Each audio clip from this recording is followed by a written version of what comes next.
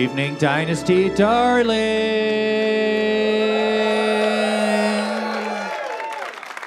Yes, thank you so much for coming out to Dynasty Typewriter. Are we ready to get this thing started? Oh my God. Well, we're going to soon be joined by our hosts, Patrick Cotnoir, Pete the Retailer, and Alex Robinson as they present the NABOO movie. But first, a very special message.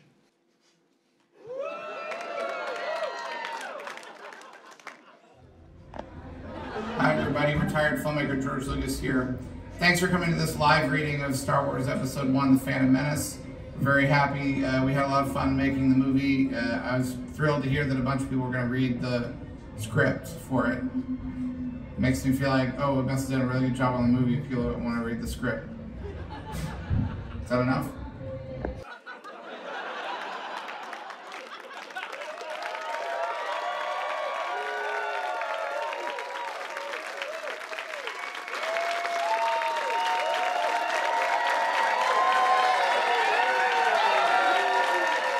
Thank you guys for coming. I'm Patrick Cotnoir. I'm Alex Robinson. And I'm Pete the Retailer. And tonight, we're going to be doing a reading of Star Wars Episode 1, The Phantom Menace. Yes. These are our NABOO movie players behind us. They're going to be reading all the parts. We will be narrating. Yes. We're going to walk our way through it. There's more or less, we're doing the exact screenplay as published with one or two minor cuts and adjustments. You'll see. Yeah. What do we need to do before we start? Before we start, I know I hate audience participation, so I want to do an audience participation bit. Yeah. I want you guys talk for a second. I'm going to grab somebody. Okay. In the back. In the back, all the way in the back. Who do we got? Has anyone here not seen The Phantom Menace? That's a great question. Has anyone never seen this movie? Somebody in the... Oh, look. There's Here's one. A raised Oh, hand. I love it. All right. Here's the deal. Way later in the movie, after you've already forgotten about it, I'm going to need you to read one line. I'll come running back over here at that time. But there's one line on this card that's highlighted that you're gonna have to read, okay? Are you willing to do that? Thank you. Can you pass that down there? Don't anyone else look at it, though. No spoilers. All right. So your interpretation is up to you, but I'll be back in about an hour. Thank you. All right. I think we're good to go, right? Let's get this galaxy going. Chrysanthi Tan's over here. They're going to be playing music for us all night. Let's kick it off. Let's do it. Would everyone please join us for the 20th Century Fox fanfare?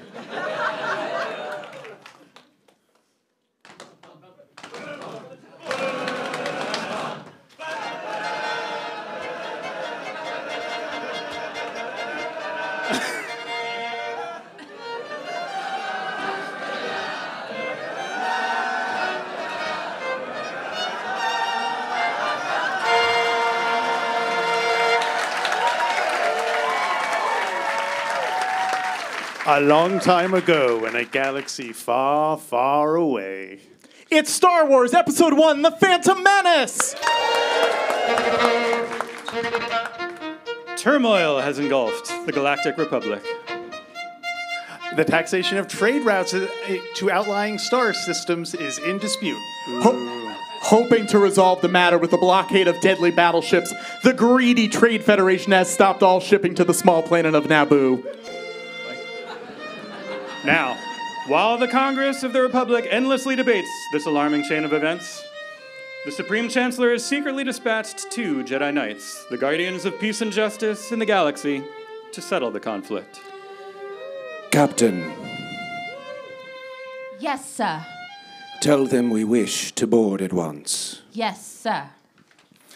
A small space cruiser is heading towards the beautiful green planet of Naboo, which is surrounded by hundreds of Trade Federation battleships. In the cockpit of the cruiser, the captain, Maui Madikor, and pilot... Close enough. There's going to be a lot of that tonight, guys. And the pilot, Antidar Williams, maneuver closer to one of the battleships. The captain looks to their view screen where Newt Gunray, an Amoidian trade viceroy, waits for a reply. With all due respect for the Trade Federation, the ambassador for the Supreme Chancellor wished to board immediately. Oh, yes, of course. Oh, as you know, our blockade is perfectly legal. And we'd be happy to receive the ambassador, just happy to. The small space cruiser docks in the enormous main bay of the Federation battleship. A protocol droid, TC-14, waits at the door of the docking bay. 2 worker droids, PK-4 and EG-9, watch as 2 darkly robed figures are greeted by TC-14. I am TC-14 at your service. This way, please. They must be important if the Viceroy sent one of those useless protocol gearheads to greet them. Or a public cruiser. That's trouble, don't you think? I'm not made to think.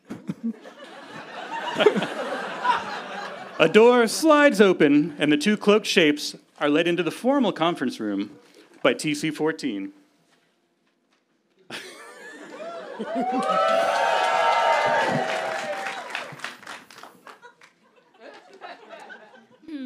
I have a bad feeling about this. I don't sense anything. It's not about the mission, Master. It's something elsewhere, elusive. No, don't center on your anxiety, Obi-Wan. Keep your concentration here and now, Master where it belongs. Master Yoda says that I should be mindful of the future. But not at the expense of the moment. Be mindful of the living force, my young Padawan. Yes, Master. Do you think the Trade Viceroy will deal with the Chancellor's demands? These Federation types are cowards. The negotiations will be short. On the bridge, Newt Gunray and Daltroy Dauphine stand stunned before TC-14. What? What did you say? The ambassadors are Jedi Knights, I believe. I knew it. They were sent to force a settlement. Hey, blind me, we're done for. Well, stay calm. I'll wager the Senate isn't aware of the Supreme Chancellor's moves here. Go. Distract them until I can contact Lord Sidious. Are you brain dead? I'm not going in there with 2 Jedi. Send the droid. Qui-Gon and Obi-Wan sit at the large conference table as the door slides open, and TC-14 enters with a tray of drinks and food. Is it in their nature to make us wait this long? No. I sense an unusual amount of fear for something as trivial as this trade dispute. On the bridge, Newt Dauphine and Rune Hako are before the hologram of Darth Sidious, a robed figure whose face is obscured by a hood. This...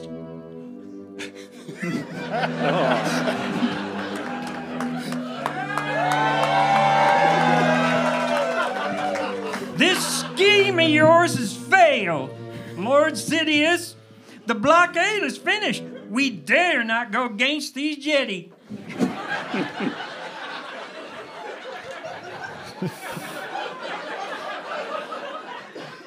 You seem more worried about the Jedi than you are of me, Dauphine.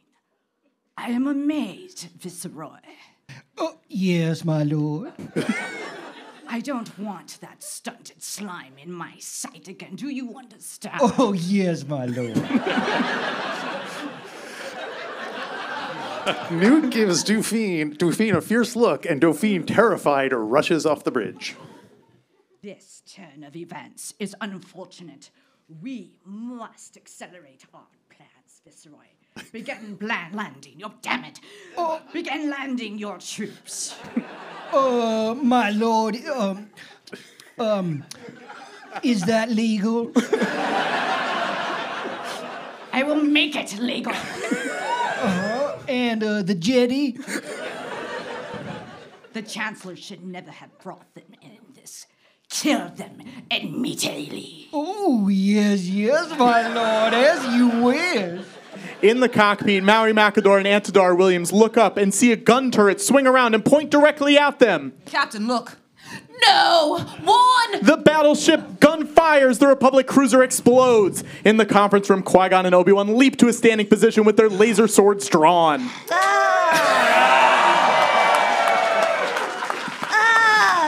Sorry, sir, the Viceroy. Qui-Gon and Obi-Wan turn off their swords and listen intently. A faint hissing sound can be heard. Gas. Qui-Gon and Obi-Wan each take a sudden deep breath and hold it. A hologram of Newt, surrounded by battle droids, appears in the conference room hallway.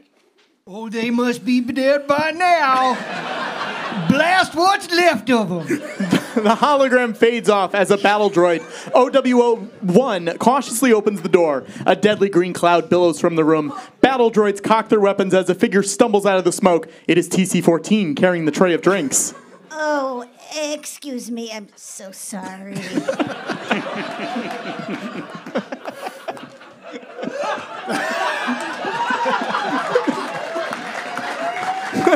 The protocol droid passes the armed camp just as two flashing laser swords fly out of the deadly fog, cutting down several battle droids before they can fire.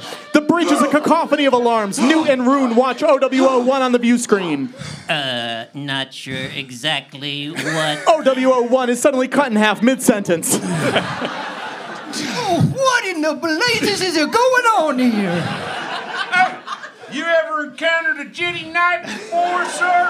Well, not exactly, but I don't seal off the bridge. That ain't gonna be enough, sir. I want destroyer droids up here at once. We ain't gonna survive this.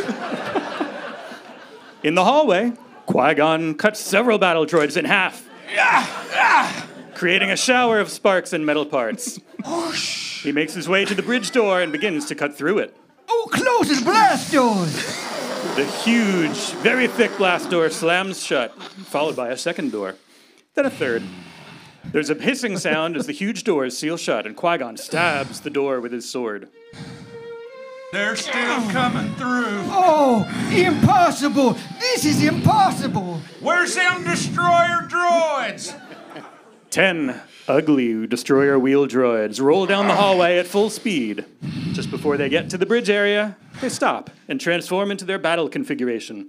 Qui-Gon can't see them, but senses their presence. Destroyer droids! Offhand, I'd say this mission is past the negotiation stage. It's a standoff! Let's go! Newt and Rune stand on the bridge, watching the view screen as the wheel droids speed to the doorway. We have them on the run. They're no match for destroyer droids. Sir, they done gone up the ventilation shaft. Qui-Gon and Obi-Wan appear at a large vent in a giant hangar bay. They're careful not to be seen. Thousands of battle droids are loading onto landing craft. Battle droids. It's an invisible army. That's an odd play for the Trade Federation. We've got to warn the NABOO and contact Chancellor Valorum. Let's split up, stow aboard separate ships, and meet down on the planet. Well, you were right about one thing, Master. What? The negotiations were short.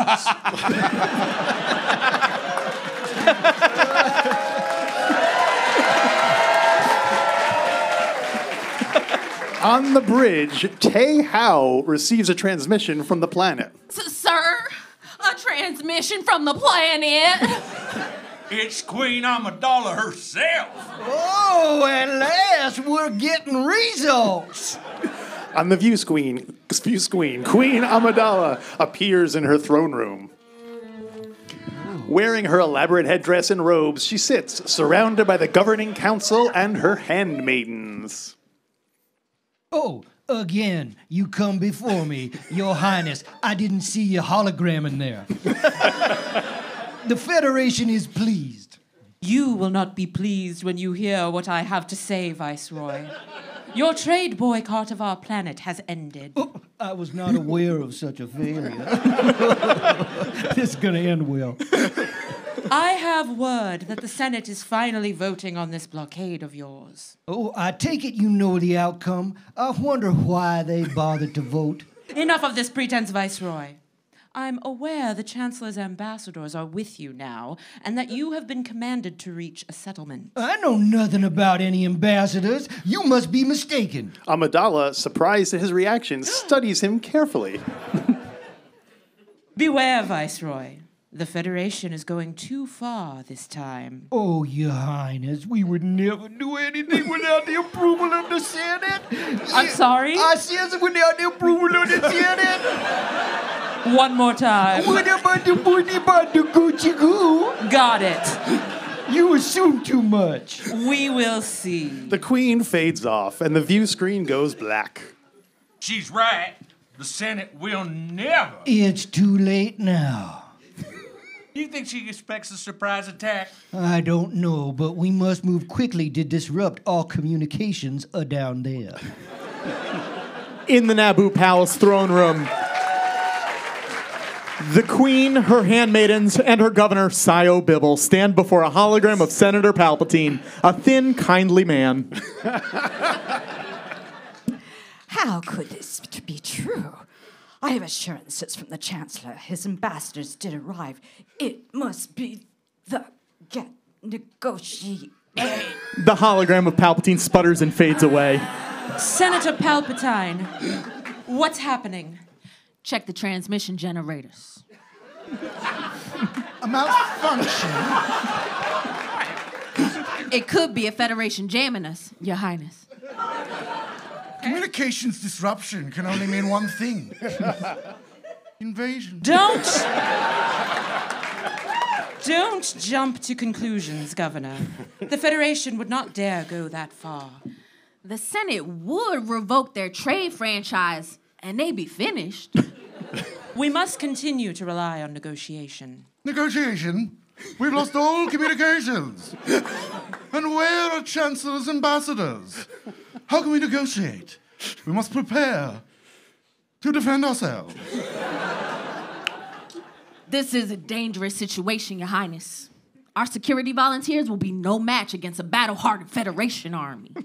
I will not condone a course of action that will lead us to war.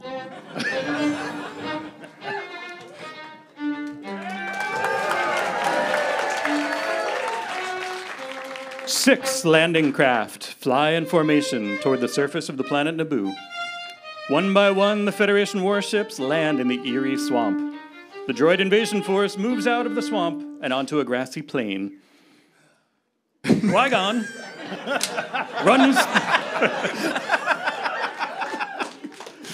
runs through the strange landscape, glancing back to see the monstrous troop transports emerging from the mist. Animals begin to run past him in a panic. An odd frog-like Gungan, Jar Jar Binks, squats holding a clam he retrieved from the murky swamp. Jar Jar looks up and sees Qui-Gon and the other creatures running like the wind towards him. One of the huge tanks bears down on the Jedi like a charging locomotive, and Jar Jar stands transfixed, still holding the clamshell in one hand. Wait a second, you're saying that hold on. You're saying that I, Daffy Duck, drove all the way from Sherman Oaks to read as Jar Jar Binks? You know, I take it back. Rumor has it that he's the real mastermind behind all this, so the show must go on. Where was I? Oh, yes. Oh, no!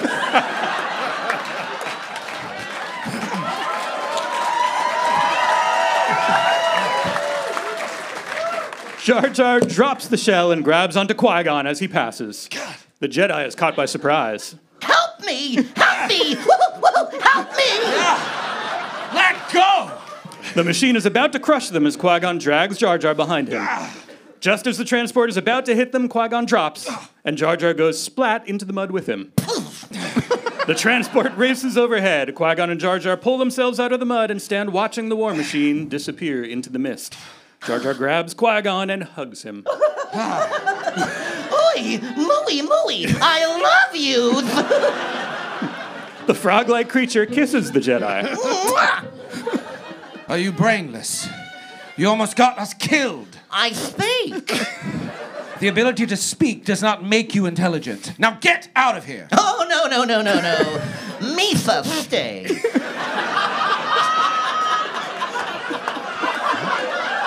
Misa, you humble servant. That won't be necessary. Oh, put this. 'Tis demanded by the gods. "'Tis a live debt, 'tis. Misa called Jar Jar Binks. I have no time for this. Say what? In the distance, two Staps barrel down on Obi-Wan. Oh no, weesa gonna! Qui-Gon throws Jar Jar into the mud. Ah! Stay down! Oh! His head pops up. Die! The two troops fire laser bolts at Obi-Wan. Ah! Ah! Qui-Gon deflects the bolts back, and the Staps blow up. 1-2. Obi-Wan is exhausted and tries to catch his breath.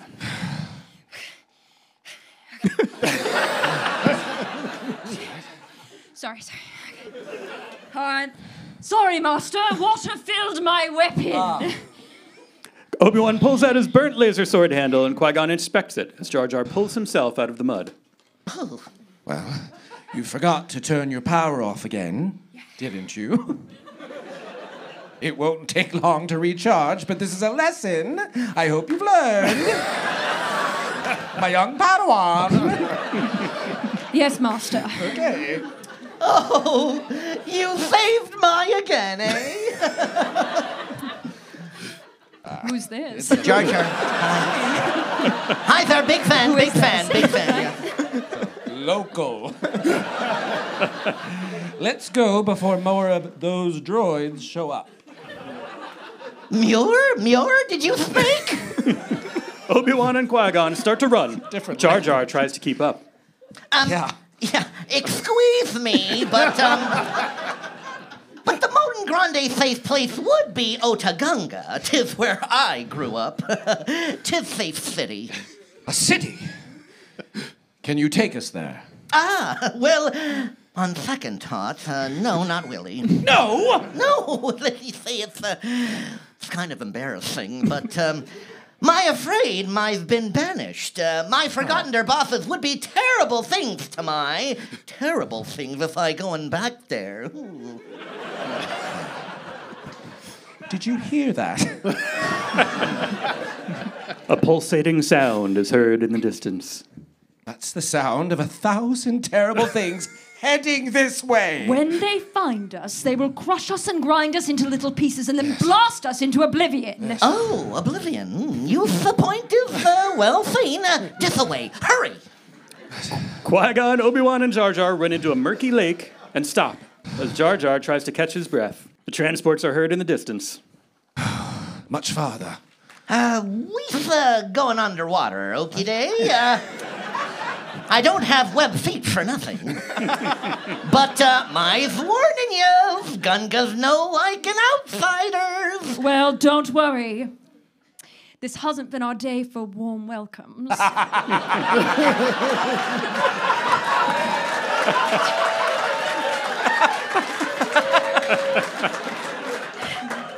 Jar Jar jumps, does a double somersault with a twist, and dives into the water. Breath masks on, Qui-Gon and Obi-Wan wade in after him. Down they swim into the murky depths. In the distance, the glow of Otagunga, an underwater city made up of large bubbles, becomes more distinct. They approach the strange Art Nouveau habitat. Jar Jar swims magically through one of the bubble membranes which seals behind him.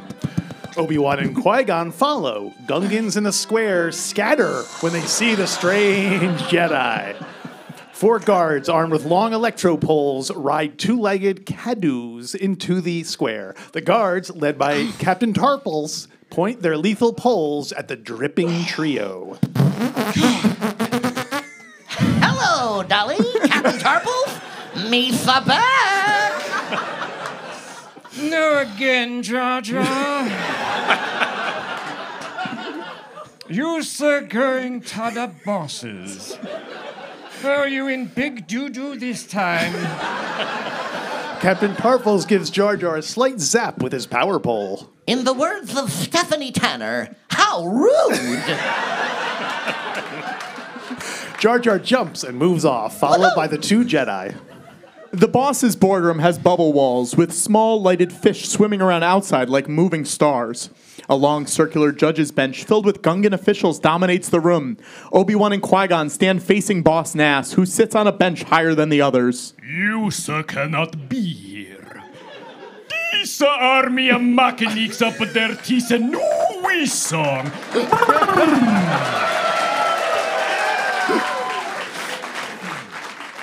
That droid army is about to attack the NABOO. We must warn them.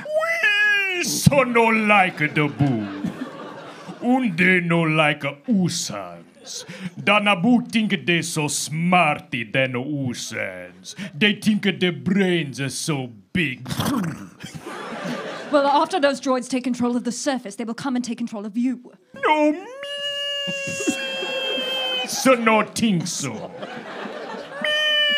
So scan talkie with the NABOO. And no Newton talkie it the Outlanders. Those mechanics are no come here. They no NABOO-san. Well, you and the NABOO form a symbiote... nope. Symbiont circle. That's fine. You were right the first time. Perfect. Okay. What happens when no of you will affect the other? You must understand this. So we should no Newton and use things Outlander. And no we so no caring about it in NABOO. Okay. Then speed us on our way, yes?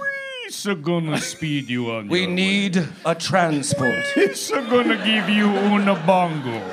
The speediest way to the NABOO is going through the planet core. Now go. Thank you for your help. We go in peace. Master, what is a bongo? A transport, I hope. I don't... The Jedi notice Jar Jar in chains to one side, waiting to hear his verdict. Qui-Gon stops. Jar Jar gives him a forlorn look. Duff is setting you up, you know. Going through the planet core is bad bombing. Thank you, my friend. Any help here would be hot.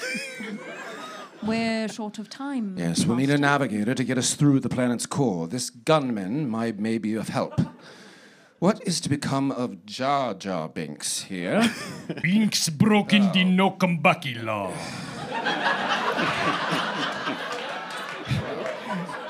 It's in the books. He's not to be puny. He has been a great help to us. I hope the punishment will not be too severe. I kind of hope it will. Pounded unto death. Ouch! We need a navigator to get us through the planet's core. I have saved Jar Jar Binks' life. He owes me what you call a life debt. Binks? You having a live play with this in Heason? Jar Jar nods and joins the Jedi. Qui-Gon waves his hand. Your gods demand that his life belong to me now. Heason live tia use Outlander. Be gone with him! Count a Misa out of this. Better dead here than deader in the core. Ye gods, what's the me saying? Underwater, a strange little submarine propels itself away from Otoh-Gunga, leaving the glow of the settlement in the distance. Obi-Wan sits in the co-pilot seat, and Jar Jar guides the craft. This is new thing. Master, why do you keep dragging these pathetic life forms along with us? Here, take over. Hey ho! Where are we for going? You are the navigator. You dreaming, me for hoping. Okay, well, just relax. The Force will guide us. Ooh, Maxie Big the Force Wallen. That smells stinker woof whip whip.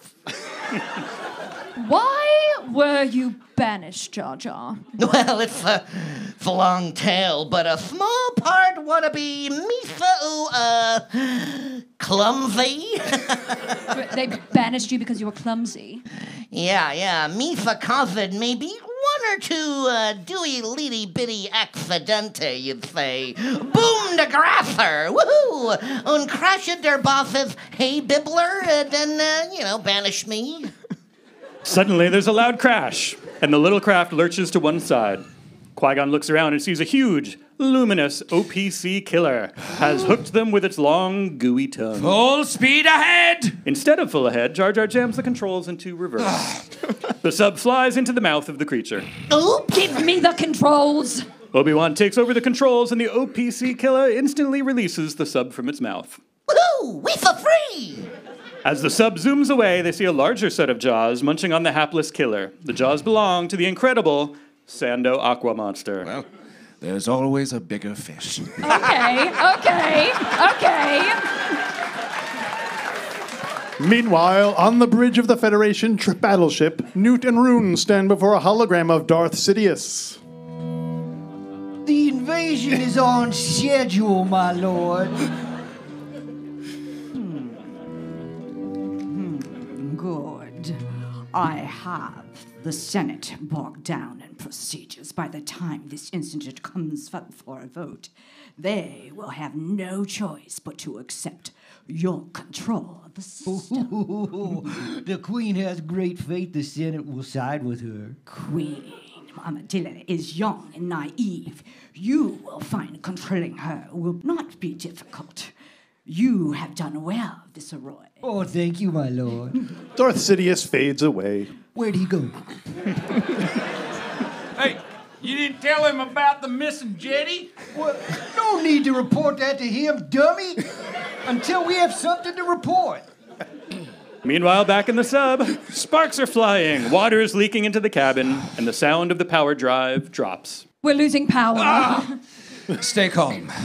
We're not in trouble yet. What yet? Monstars out there like in Space Jam. Leaking in here. All in thinking and no power. You not seenin'? What are you thinking? That's how, folks. In trouble. Power's back. The lights flicker on, revealing an ugly Colo clawfish right in front of them. Monsters back. We're in trouble now. Relax. Qui-Gon puts his hand on Jar Jar's shoulder, and Jar Jar relaxes into a coma. Well, you overdid it. The Colo clawfish leaps after the fleeing sub as it shoots out of the tunnel and into the waiting jaws of the Sando Aqua Monster. This is not good. Weesa dead yet? Oi, boy. The sub narrowly avoids the deadly teeth of the Aqua Monster, and the Colo clawfish chasing them isn't so lucky. It is munched in half by the larger predator. The little sub continues to propel itself towards the surface, which is brightly lit. Woohoo! Weesa doed it! The waterfalls of Theed sparkle in the noonday sun. Queen Amidala, her handmaiden, Sio Bibble, and Captain Panaka are surrounded by 20 droids. Newt and Rune stand in the middle of the room. How will you explain this invasion to the Senate? The NABOO and the Federation will forge a treaty that will legitimize our occupation here. I've been assured it will be ratified by the Senate. I will not cooperate. Oh, now, Your Highness. You are not going to like what we have in store for your people. In time, their suffering will persuade you to see our point of view. Commander, process her. Roger. Queen Amidala, Padme, Captain Panaka, Sio Bibble, and 4 guards are led out of the palace by 10 battle droids. The plaza is filled with tanks and battle droids, which they pass on their way to the detention camp. Unbeknownst to them, Qui-Gon, Obi-Wan, and Jar Jar sneak across on a walkway above the plaza and jump from a balcony to begin an attack to rescue the Queen. Battle droids are cut down by the Jedi's flashing lightsabers until there is only one droid sergeant left. That sergeant starts to run, but is pulled back to Qui-Gon by the Force until finally he is dispatched by the Jedi. You the guy's bomb bad. Your Highness, we are the ambassadors for the Supreme Chancellor. Your negotiations seem to have failed, Ambassador.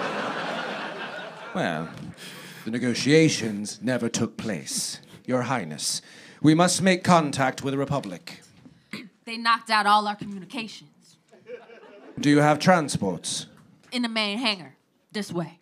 Captain Panaka cracks open a side door to the central hangar. They see several NABOO spacecraft guarded by about 50 battle droids. Alarms can be heard in the distance. There's too many of them. No, that won't be a problem. Your Highness, under the circumstances, I suggest you come to Coruscant with us. Yeah. You're good. You're good. You're good. Thank you, Ambassador. But my place is here, with my people. Well, they will kill you if you stay. They wouldn't dare! They need her to sign a treaty to make this invasion of theirs legal. They can't afford to kill her. The situation here is not what it seems. There is something else behind all this, Your Highness. There is no logic in the Federation's move here. My feelings tell me they will destroy you. Please, Your Highness, reconsider. Our only hope is for the Senate to side with us. Senator Palpatine will need your help. Man, getting past their blockades is impossible, Your Highness. Any attempt to escape will be dangerous. Your Highness, I will stay here and do what I can. They will have to retain the Council of Governors in order to maintain control. But you must leave. The Queen turns to Padme. Either choice present a great risk. We are brave, Your Highness. If you are to leave, Your Highness, it must be now. And I will plead our case before the Senate. Be careful, Governor. The door opens to the main hangar. Qui-Gon, Obi-Wan, Jar Jar, Captain Panaka, 2 guards, and 3 handmaidens, followed by Queen Amidala, head for a sleek chrome spaceship. We need to free those pilots. I'll take care of that. Obi-Wan heads towards a group of captured pilots. Qui-Gon, the Queen, Captain Panaka, Jar Jar, and the rest of the group approach the guards at the ramp of the Naboo craft. Hey, where are you going? I'm ambassador for the Supreme Chancellor, and I'm taking those people to Coruscant.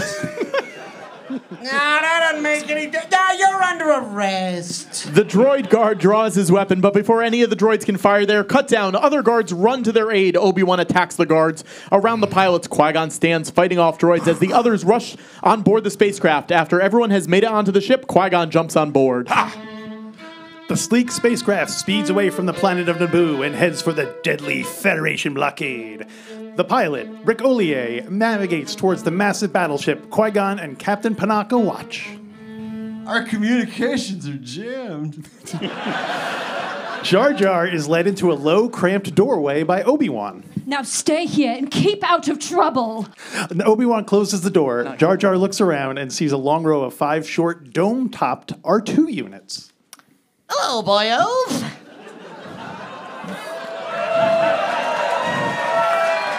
There you go.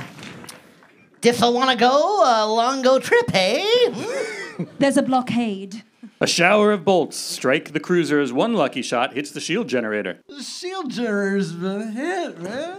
The droids are activated and proceed towards the out doorway. One bumps into Jar Jar. Ooh, how rude. The blue droid joins his 3 companions at fixing the shield generator. One of the droids is shot. We're losing droids fast. Without shields, we'll be sitting ducks. Shields are gone, man. 2 more droids are destroyed, and the lone blue droid plugs in a cord. Power's back! A little droid did it! He bypassed the main power drive. Deflector shield up at maximum. The lone blue droid finishes his repairs and goes back into the ship. The Naboo spacecraft races away from the Federation battleship. Man, there is not enough power to get us to Coruscant. Dude, the hyperdrive is leaky. We'll have to land somewhere to refuel and repair the ship. Here, Master. Tatooine. It's small, out of the way, poor.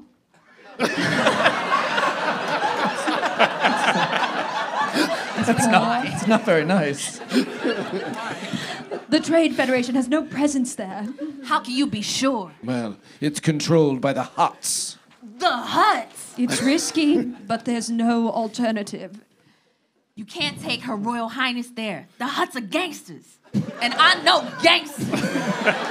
If they discovered her... It would be no different than if we landed on a system controlled by the Federation. Except the Hutts aren't looking for her, which gives us an advantage. Captain Panaka takes a deep breath in frustration. And the NABOO spacecraft races away. Newt and Rune sit around a conference table with a hologram of Darth Sidious.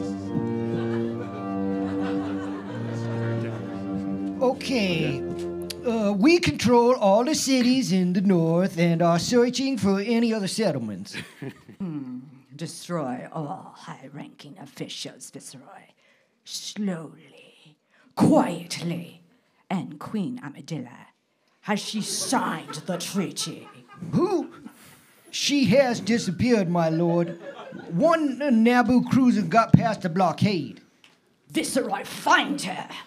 I want that treaty signed. Oh, my lord, it's impossible to locate the ship. It's out of our range. Not for a Sith. A second Sith Lord appears behind Darth Sidious. Oh, wait, hang on. Bobby. No, Bobby, did you not? Wait, Bobby. Hang on. Bobby. Wait, Bobby. Bobby, did you? Bobby, we gave you the script. Bobby Corinne was going to play Darth Maul. It's in the... I spent $700 on makeup. Corinne, sit down. Is it okay? Sorry, I'm sorry. All right, go ahead, Bobby. You can do it, Bobby. You can do it. You got to do it. Thank you, Corinne.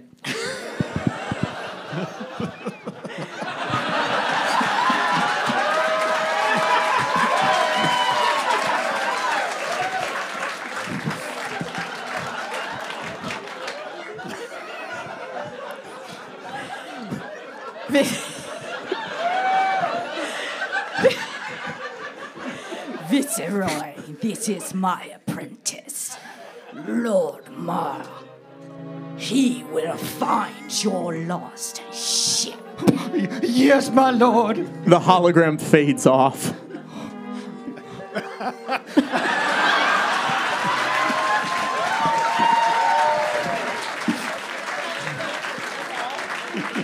Oh, boy, this is getting out of hand. Now there are two of them. We should not have made this bargain. What will happen when the Jedi become aware of these two Sith Lords? I don't want to be here. Back on the ship, Qui-Gon, Obi-Wan, Captain Panaka, and the little blue droid stand before Queen Amidala and her handmaidens. An extremely well put together little droid. Without a doubt, it saved the ship as well as our lives. It is to be commended. What is its number? The little droid lets out a series of bleeps. Captain Panaka leans over and scrapes some dirt off of the side of the droid and reads the number. R2, D2, Highness. Thank you, R2-D2. You have proven to be very loyal. Padme. Yep. Clean this droid up best you can. It deserves our gratitude. Continue, Captain. Captain Panaka looks nervously to Obi-Wan and Qui-Gon. Your Highness, we are heading for a remote planet called Tatooine. It is a system far beyond the reach of the Trade Federation. There we'll be able to make needed repairs, then travel on to Coruscant. Your Highness, Tatooine is very dangerous. It's controlled by an alliance of gangs called the Hutts. It's kind of worse than the Crips. I do not agree with the Jedi on this. You must trust my judgment, Your Highness. A short time later, Padme sits in the main area cleaning R2-D2, the brave little astro droid. Jar Jar pops out of an open door. Woohoo! I know! Both Padme and R2 jump and let out a little scream. Ah. The Gungan is embarrassed that he frightened them. Sorry, I'm not that ugly, but, no meaning to scare you, sir. That's all right. I discovered only back there, needing it? Oh, thank you. Yeah, this little guy's quite a mess. Misa Jar Jar Binks, nice to meet you. Yeah, I'm Padme. I attend Her Highness. You're a Gungan, aren't you? How'd you end up here with us? Oh no, I know, Misa day, startin' pity okie day with a brisky mornin' munchin', you know? Then, boom! Genshin Berry skewered and grabbing that Jedi before Misa knowing it. Pow! Misa here. Getting very skewered. R2 beeps a sympathetic beep. In the cockpit, Obi-Wan, Qui-Gon, and Captain Panaka watch over Rick O'Lee's shoulder. A large yellow planet appears directly ahead. So that's it. Tatooine.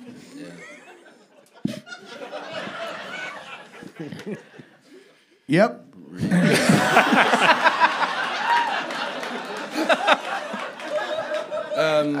There's a settlement, like a spaceport. I used to smoke out there. I knew a girl named Deborah. Anyway, that's what it looks like. Please, keep going. Land near the outskirts. We don't want to attract any attention. The NABOO spacecraft lands in the desert in a swirl of dust. The spaceport of Mos Espa is seen in the distance. Obi-Wan is hoisting the hyperdrive out of a floor panel. Jar Jar rushes up to him and falls to his knees. Obi-Wan, fire, please. Misa, no go. Sorry, Qui-Gon's right. You'll make things less obvious. Jar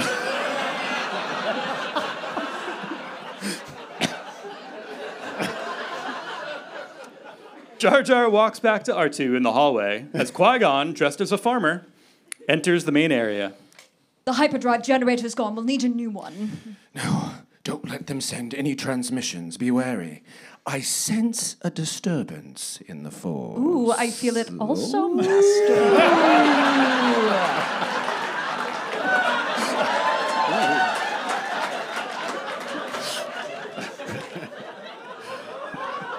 Qui-Gon goes into the hallway to meet up with R2 and Jar Jar.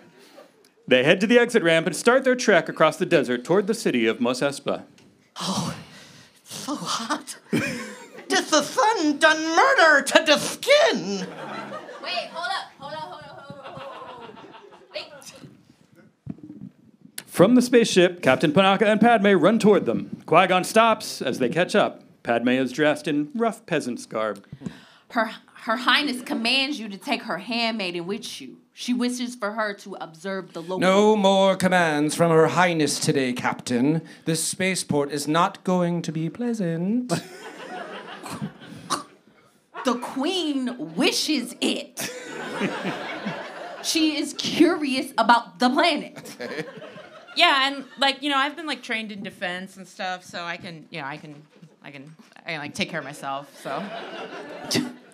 Don't make me go back and tell her you refuse. I don't have time to argue, but this is not a good idea. Stay close to me, yes? The little group walks down the main street of Mos Espa. They pass dangerous-looking citizens of all types. Padme looks around in awe at this exotic environment. It's moisture farms for the most part, but also a few indigenous tribes and scavengers. The few spaceports like this one are havens for those who do not wish to be found. Hey, like us. Jar Jar is in a constant state of panic. R2 whistles along with perfect confidence. This is very bad. Jar Jar steps in ooze. Ow. I just bought these for the table read. Oh, icky goo. The group comes up to a little plaza surrounded by several junk spaceship dealers. We'll try one of the smaller dealers. They head for a little junk shop that has a huge pile of broken spaceships stacked up behind it. They enter the dingy junk shop and are greeted by Watto, a pudgy blue alien who flies on short little wings like a hummingbird. What do you want? I need parts for a J-type 327 Nubian. Oh, yes. Nubian. We have a lot of that. What kind of junk? Boy, get in here now. My droid here has a readout of what I need. A disheveled boy, Anakin Skywalker, runs in from the junkyard. He's about 9 years old, very dirty, and dressed in rags. Watto raises a hand and Anakin flinches. What took you so long? wrong? I was cleaning the bin, like you said. Never mind. Watch at the store. I've got some selling to do here. So, let me take you out the back. You'll find what you need. R2 and Qui-Gon follow Watto towards the junkyard, leaving Jar Jar with Padme and the young boy Anakin. Jar Jar picks up a gizmo, trying to figure out its purpose. Qui-Gon takes the part out of his hand and puts it back. No, don't touch anything. Jar Jar makes a rude face to Qui-Gon's back and sticks out his long tongue. Anakin sits on the counter, pretending to clean a part, staring at Padme. She is the most beautiful creature he has ever seen in his life. Padme is a little embarrassed. Padme's a little embarrassed by his stare, but she musters up an amused smile. Finally, he gets the courage to speak.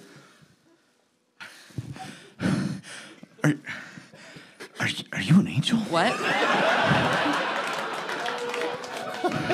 An angel. I've heard the deep space pilots talk about them. They live on the moons of Viego, I think. They're the most beautiful creatures in the universe. They're good and kind and so pretty they make even the most hardened spice pirates cry. Oh, I don't know. I've never heard of angels. Oh, you must be one. Maybe you just don't know it.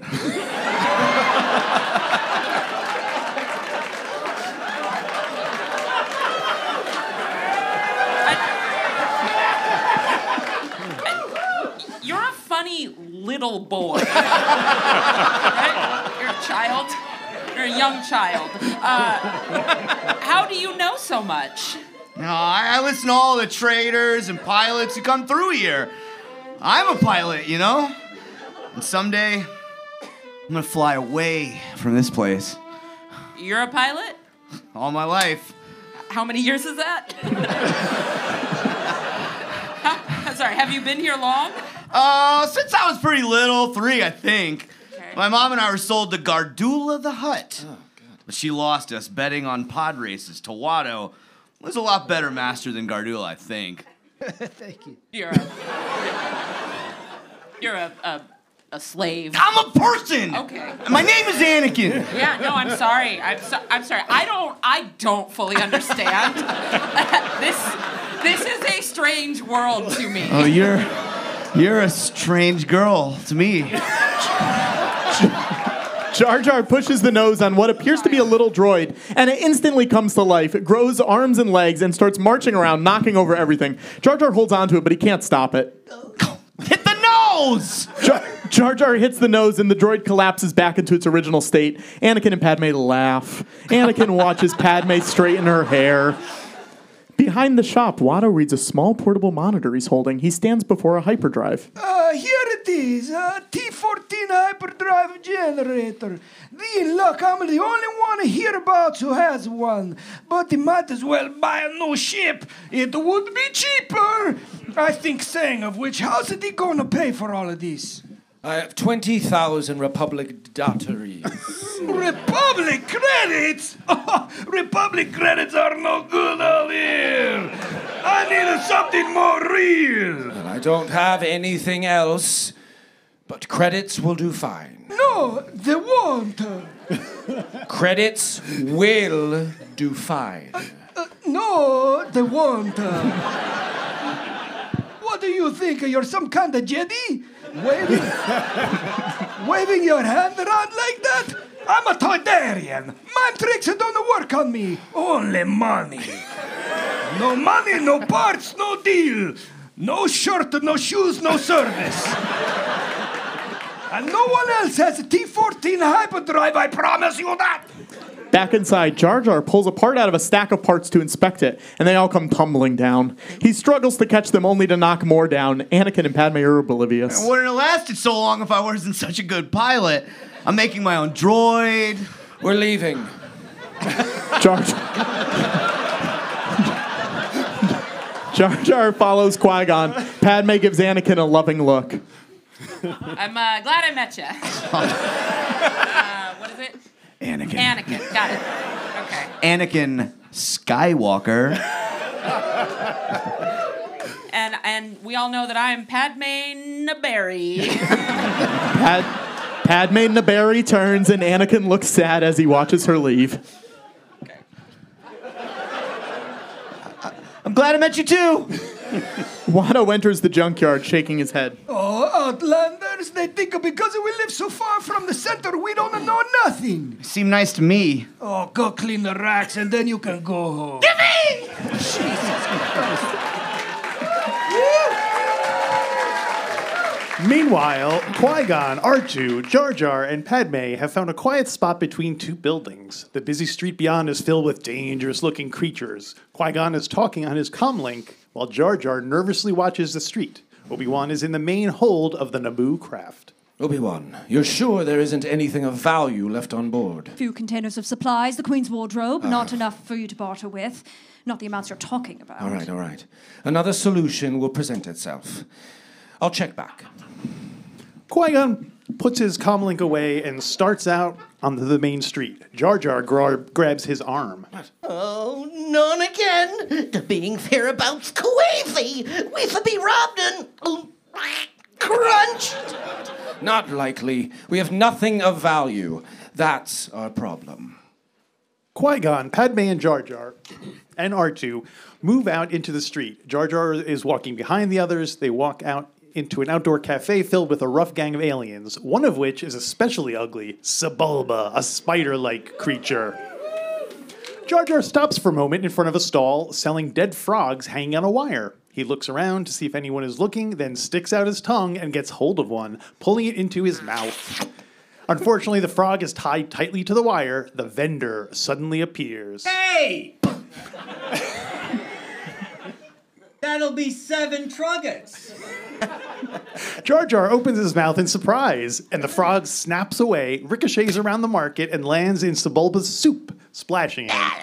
As Jar Jar moves away from the vendor, Sebulba jumps up on the table and grabs the hapless Gungan. You! Hello, my baby. Hello, my lovely.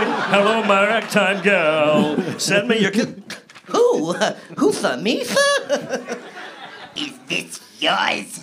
Sebulba holds the frog up to the Gungan threateningly. Several other creatures start to gather. Sebulba shoves Jar Jar to the ground. The Gungan desperately tries to scramble to safety. Why, Misa always the one? Because you're afraid. Jar Jar turns to see Anakin pushing his way next to him. The boy stands up to Sebulba in a very self-assured way. Careful, Sebulba. This one's very connected. Sebulba stops his assault on Jar Jar and turns to Anakin. Connected? What do you mean, slave? As in Hut. Big time Outlander, this one. I'd hate to see you diced before we race again. I didn't know that. Next time we race, Wormo, it'll be the end of you. If you weren't a slave, I'd squash you right now. Yeah. Be a pity if you had to pay for me. Yeah. Wait. Qui-Gon, Padme, and R2 arrive. Hi! Your buddy here was about to be turned into orange goo. He picked a fight with a Doug, an especially dangerous Doug called Sebulba. No, sir. Misa hate crunching. That's the last thing Misa want. Nevertheless, the boy is right. You are heading for trouble. Thank you, my young friend. Padme looks at Anakin and smiles. He smiles back. They start walking down the crowded street. I tell you, Misa doing nothing. Fear attracts the fearful. He was trying to overcome his fear by squashing you.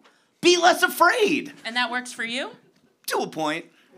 Anakin and the group stop at a fruit stand run by a jolly but very poor old lady named Jira.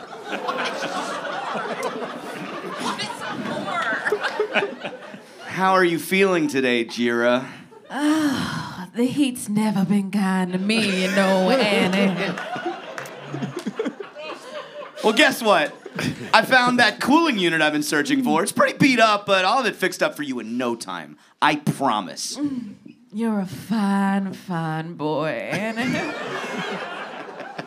I'll take 4 pallies today. You'll like these. Anakin reaches in his pocket and comes up with 3 coins. He drops one. Qui-Gon picks it up, revealing in the moment his lightsaber. Whoops, I thought I had more. Make that 3. I'm not hungry. Oh, gracious. My bones are aching. Storm's coming on, Annie. You better get home quick.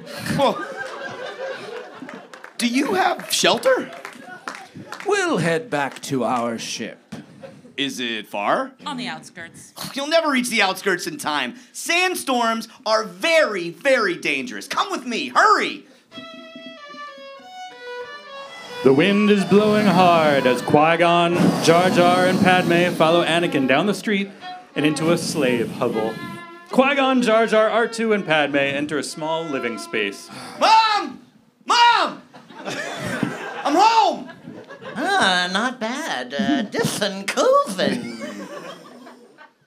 Anakin's mother, Shmi Skywalker, a warm, friendly woman of 40, enters from her work area and is startled to see the room full of people. Oh my, Annie, what's this? These are my friends, Mom. This is Padme and... Gee, I don't know any of your names. I'm Qui-Gon Jinn, and this is Jar Jar Binks. Hello. Oh, and our droid, R2-D2. Yes. Oh, I'm building a droid. You want to see? Anakin, why are they here? A sandstorm, Mom. Listen.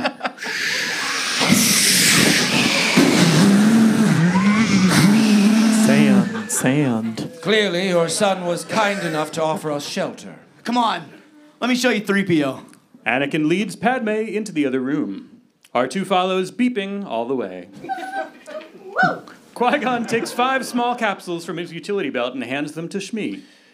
I have enough food for a meal? Oh, thank you. Thank you so much. I'm worried if I was abrupt, I never get used to Anakin's surprises. Well, he's a very, very special boy. Special. Yes, I know. In his room, Anakin shows off his android, which is lying on his workbench. There's one eye in the head. The body, the arms, and legs have no outer coverings. Isn't he great? He's not finished yet. He's wonderful, yeah. No, he's really good. You really like him? Yes. Well, he's a protocol droid to help Mom. Watch. Anakin pushes a switch, and the droid sits up. Anakin rushes around, grabs an eye, and puts it in one of the sockets. Ooh, how do you do? I'm C-3PO, human-cyborg relations. This is my default voice from the factory, I'm afraid. How may I serve you? You know what? He's perfect. A+. Thank you. Yeah. You know, when the storm's over, you can see my racer. I'm building a pod racer. Padme smiles at his enthusiasm.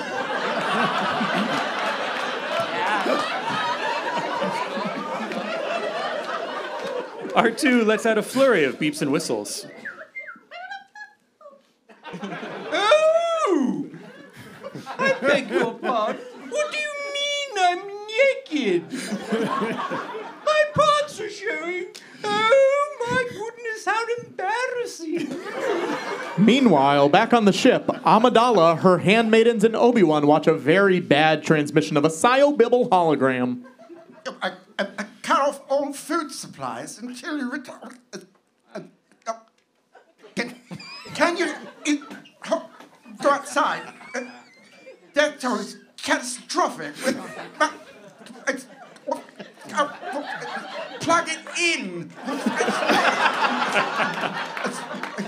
We must bow to their wishes, Your Highness. Please tell us what to do.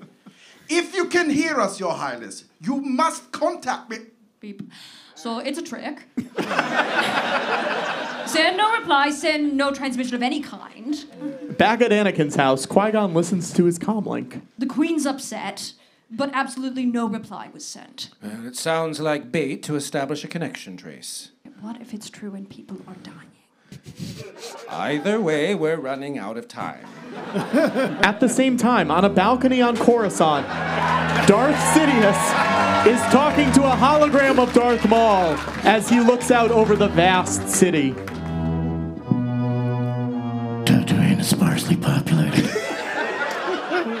If the trace was correct, I will find them quickly.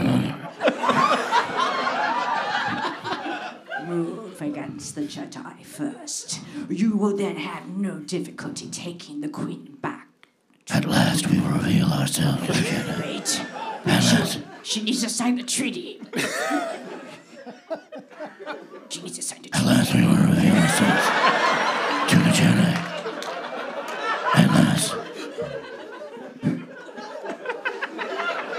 At last we will have our revenge. The treaty. You have been well trained, my young apprentice. They will be no match for you. It is too late for them to stop us now. Everything is going as planned. The Republic will soon be in my command. Okay.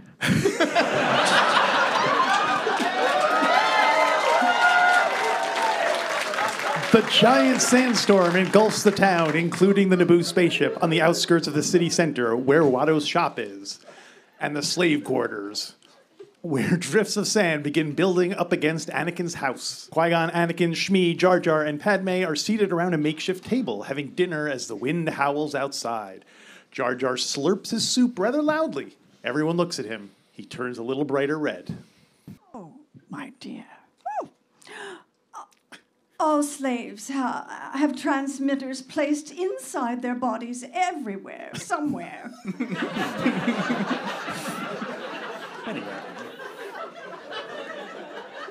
I've been working on a scanner to try and locate them, but no luck. Any attempt to escape. And they blow you up. How rude! I mean, I'm just like, I can't believe there's still slavery in the galaxy. That's what's sort of wild for me right now. Because the Republic's anti-slavery laws. The Republic doesn't exist out here. We must survive on our own. Have you ever seen a pod race? I'm sorry.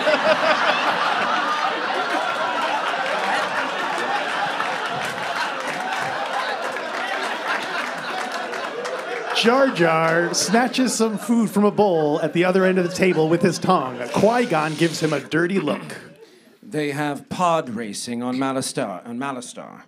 Very fast, very dangerous. And I'm the only human who can do it. Okay. I'm not bragging. It's true. Watto says he never heard of a human being doing it. You must have Jedi reflexes if you race pods. Jar Jar attempts to snare another bit of food from the bowl with his tongue, but Qui-Gon, in a flash, grabs it between his thumb and forefinger. Jar Jar is startled. Don't do that again. Okay. Jar Jar tries to acknowledge with some silly mumbling. Qui-Gon lets go of his tongue, and it snaps back into Jar Jar's mouth.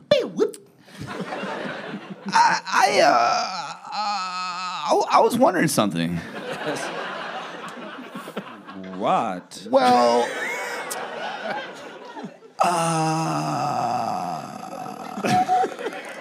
you're a Jedi Knight, right? Aren't you? What makes you think that? I saw your laser sword. Only a Jedi carry that kind of weapon. Perhaps I killed a Jedi and stole it from him. I don't think so. No one can kill a Jedi Knight. I wish that were so. I had a dream I was a Jedi. I come back here, freed all slaves. Have you come to free us? No, I'm afraid not. Damn it. Oh, I think you have. I mean, why else would you be here? I can see there's no fooling you. You mustn't let anyone know about us. We're on our way to Coruscant, the central system in the Republic, on a very important mission, and it must be kept secret. Coruscant? Wow. Shit, Coruscant.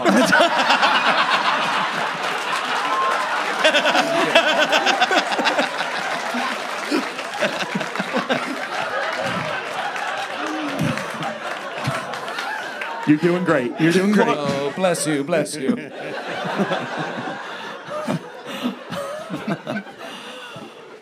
Well, tell me this. How did you end up here in the Outer Rim? Oh, I have a line now. Our ship was damaged, and we're stranded here until we could repair it. Oh, I can help. I can fix anything. Oh, I believe you can. But our first job is to acquire the parts we need. With no, cha-ching, cash, moolah to trade. These junk dealers must have a weakness of some kind. Oh, gambling. Everything here revolves around betting on those awful races. Yes, pod racing. Greed can be a powerful ally if it's used properly. I've built a racer. It's the fastest ever. There's a big race tomorrow on Bunta Eve. You could enter my pod. I mean, it's all but finished. Anakin, settle down. Watto won't let you. Watto doesn't know I built it. You could make him think it's yours, and you could get him to let me pilot it for you. I don't want you to race, Annie. It's awful. I die every time that Watto makes you do it. But, Mom, I love it. And they need help. They're in trouble. The prize money would more than pay for the parts they need. We're in pretty bad goo. Your mother's right. Is there anyone friendly to the Republic who might be able to help us? We have to help them, Mom! You said that this biggest problem in the universe is that no one helps each other. Oh, Anakin, don't! Jar Jar belches. And there is a silence for a moment as they eat.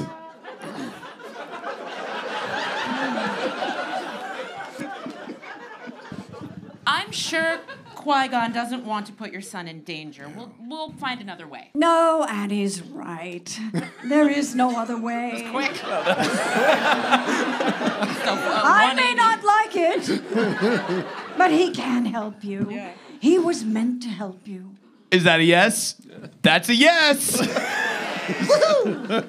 After the storm has passed, vendors and street people clean up the mess and rebuild their food stalls. Jar Jar sits on a box in front of Watto's parts shop, watching all the activity with growing nervousness. R2 is standing next to him. Padme stops Qui-Gon as he is about to enter the shop. Are you sure about this? I mean, trusting our fate to a very small boy that we hardly know? The Queen will not approve. The Queen does not need to know. Well, I don't approve. So. Qui-Gon turns and starts into the shop, where he finds Watto and Anakin in the middle of an animated discussion in Huttese. Patagabolia! Lobata! Padonki makichilia! Bagno! Hey! The boy tells me you want to sponsor him in the race. You can't afford parts. How can you do this? Not on Republic credits, I think. I'm okay. You have a Tums? My ship will be the entry fee. Qui-Gon pulls a small object out of his pocket, and a hologram of the NABOO spacecraft appears about a foot long in front of Watto. He studies it. Oh, not bad, a Nubian. It's in good order, except for the parts we need. But what would the boy ride? He smashed up my pod in the last race. It'll take some time to fix it. It wasn't my fault, really. Sebulba flashed me with his vent ports. I actually saved the pod, mostly. Oh, that you did. The boy is good, no doubts there. I have acquired a pod in a game of chance. The fastest ever built. Oh, I hope you didn't kill anyone I know for it. So, okay, you supply the pod and the entry fee. I supply the boy. We split the winnings 50-50, I think. 50-50? If it's going to be 50-50, I suggest you front the cash for the entry. If we win, you keep all the winnings, minus the cost of the parts I need. If we lose, you keep my ship. Either way, you win. Oh, deal. Hey, A friend is a foolish one to me. Shut up! Later, Obi-Wan stands outside of the Naboo spacecraft, speaking into his comlink. Qui-Gon is on the back porch of the hovel. If this plan fails, Master, we could be stuck here for a long A ship time. Yes, a ship without a power supply will not get us anywhere. And there is something about this boy. Qui-Gon puts the comlink away as Shmi comes onto the porch. Padme, Anakin, Jar Jar, and R2 work on the engines of the podracer in the courtyard below. You should be very proud of your son. He gives without any thought of reward. Yes, he knows nothing of greed. He has special powers. Yes. He can see things before they happen.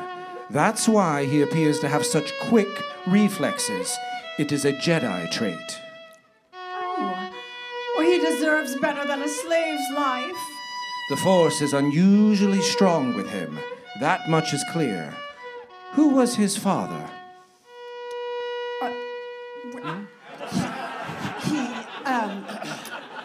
There's no father that I know of. I carried him, I gave him birth. I can't explain what happened. Can you help him? I'm afraid not. Had he been born in the Republic, we would have identified him earlier, and he would have become a Jedi, no doubt. He has the way. But it's too late for him now. He's too old.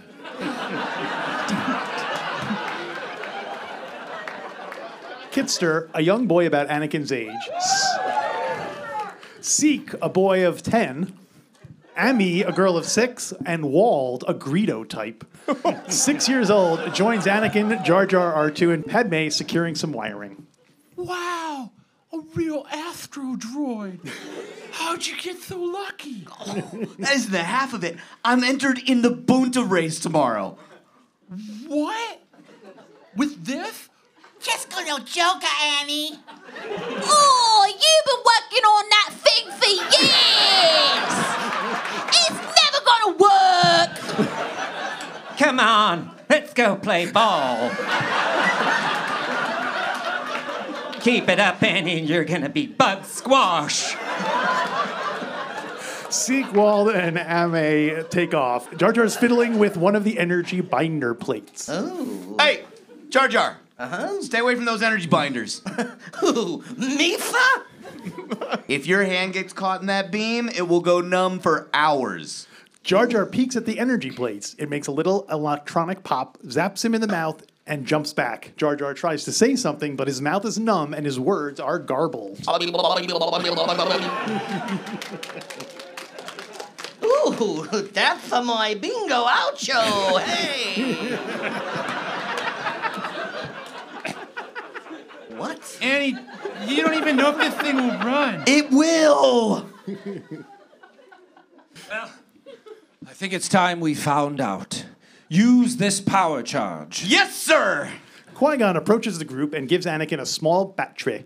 Jar Jar gets his hand caught in the afterburner and tries to tell Anakin, but can't get words out that make sense. Anakin jumps into the little capsule behind the 2 giant engines. He pulls the power back into the dashboard. Everyone backs away except for Jar Jar, who calls for help. Finally, Padme frees him, and the engines ignite with a roar. Everyone cheers. Shmi, watching from the porch, smiles sadly.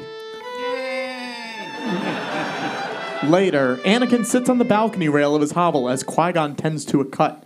The boy leans back to look at the vast blanket of stars in the sky. Sit still, Annie. Let me clean this cut.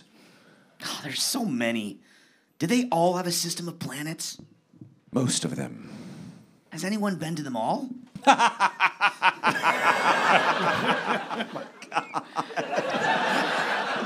Oh, not likely. Well, I want to be the first one to see them all. Ouch! Qui-Gon wipes a patch of blood off Anakin's arm. There. Good as new. Thanks. Bedtime. Qui-Gon scrapes Anakin's blood into a comlink chip. What are you doing?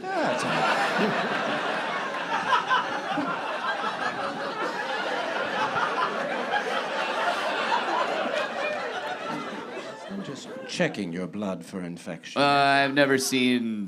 Annie, I'm not going to tell you again. Go on, bye-bye. You have a big day tomorrow. Good night. Anakin rolls his eyes and runs into the hovel. Qui-Gon takes the bloodstained chip and inserts it into a comlink, he then calls Obi-Wan. Obi-Wan. Yes, Master. Make an analysis of this blood sample I'm sending you. Okay, wait a minute. I need a midichlorian count. All right. Okay. Yes, I've got it. What are your readings? Something must be wrong with this transmission. Well, here's a signal check. Strange. The transmission seems to be in good order, but the readings off the charts over 20,000. That's it then. Even Master Yoda doesn't have a midichlorian count that high. No Jedi has. So, what? What? What does it mean? I'm not does it sure. mean? I'm not sure. The Jedi Knights look up and sees Shmi in the doorway watching him. Embarrassed, she goes back into the kitchen while Qui-Gon ponders the situation. Night on Tatooine. The sinister-looking Sith spacecraft lands on top of the desert mesa at dusk, scattering a herd of banthas. Darth Maul walks to the edge of the mesa and studies the landscape with a pair of electro binoculars. He picks out the light of 3 different cities in the distance, then pushes buttons on his electronic armband. 6 football-sized probe droids float out of the ship and head off in 3 different directions towards the cities. Darth Maul stands on the mesa and watches them through his electro binoculars.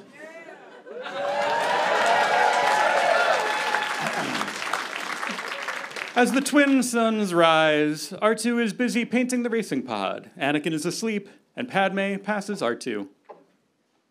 I hope you're about finished. R2 whistles a positive reply. Padme goes over to Anakin, and he looks very vulnerable as he sleeps.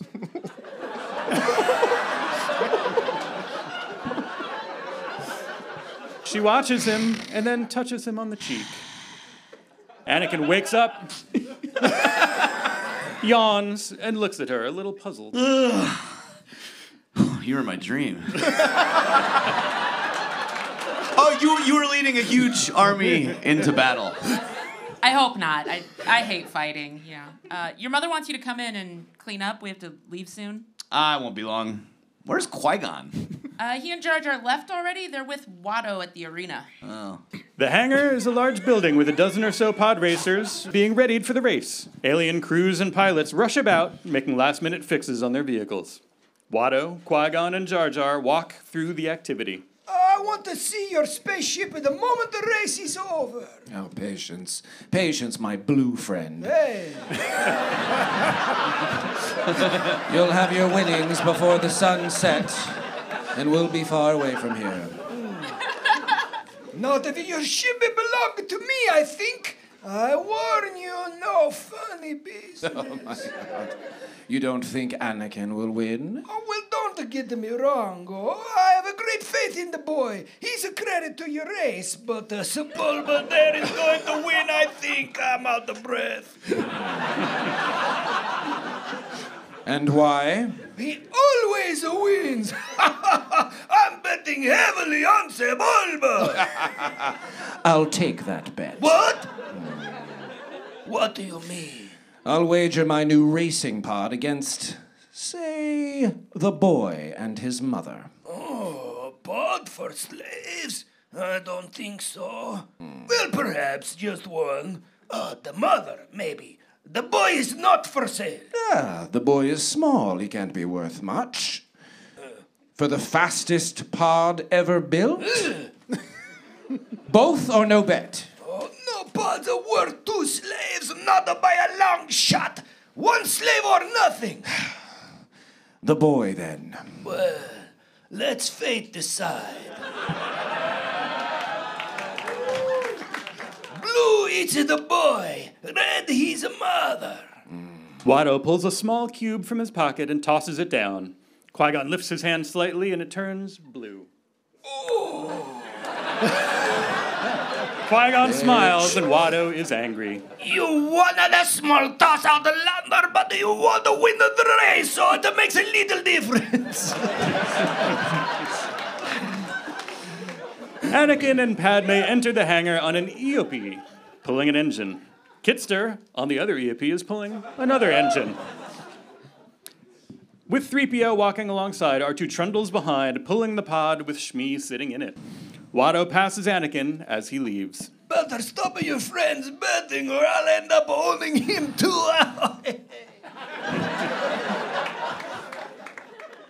What do you mean by that? I will tell you later.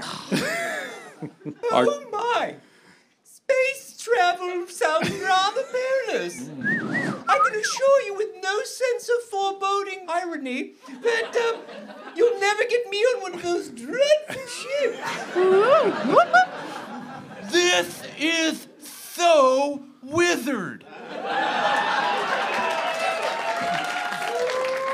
I'm sure you'll do it this time, Annie. Do what? Finish the race, of course. Wait a minute. You've never won a race? No.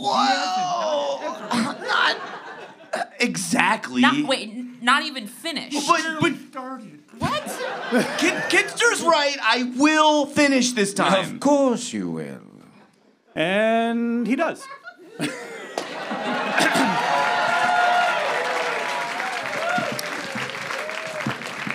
Afterwards, several aliens leave Watto's box, laughing and counting their money. Watto sees Qui-Gon standing in the doorway. You swindled me. You knew the boy was going to win. Somehow you knew it. I lost everything. Oh, whenever you gamble, my friend, eventually you'll lose. Bring the parts to the main hangar. I will come by your shop later so you can release the boy. Oh, you can't have him. It wasn't a fair bet. Would you like to discuss it with the Hutts? I'm sure they can settle this. No, I want no more of your tricks. You take him. What are you gonna do? That's in the script. We want to be clear. That was in the script. In the hangar, Jar Jar gives Anakin a great hug. Then Padme gives him a hug. Then Shmi. Then... Oh, gee, enough of this. Oh, it's so wonderful, Annie. You've brought hope to those who have none. I'm so very proud of you. We owe you everything. Oh, just feeling this good was worth it.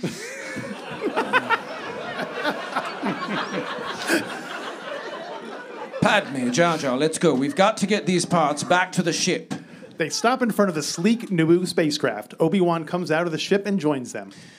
Start getting this hyperdrive generator installed. I'm going back. Some unfinished business. I won't be long. Why do I have a sense we've picked up another pathetic life form? It's the boy who's responsible for getting those parts.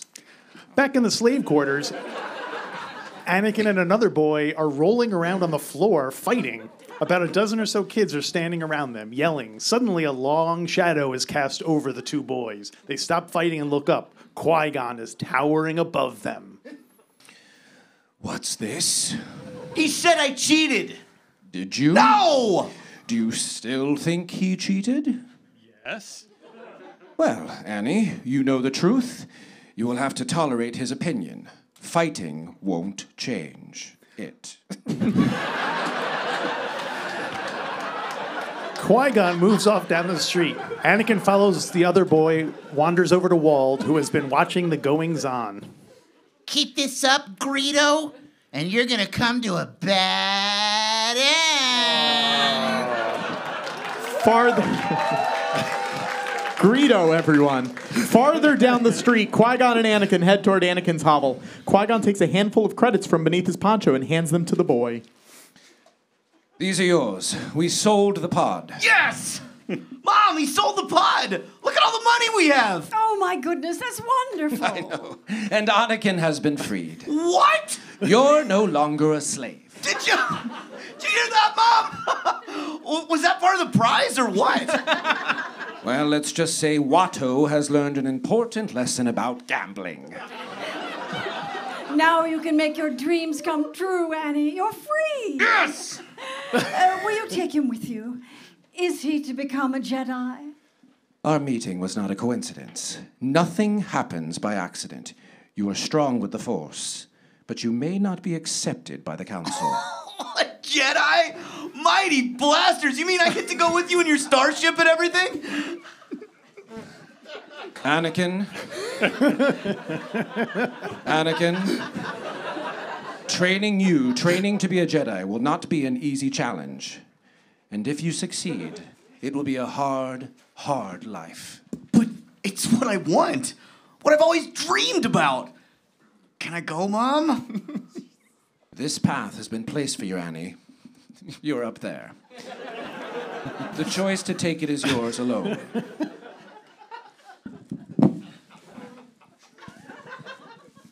I want to go.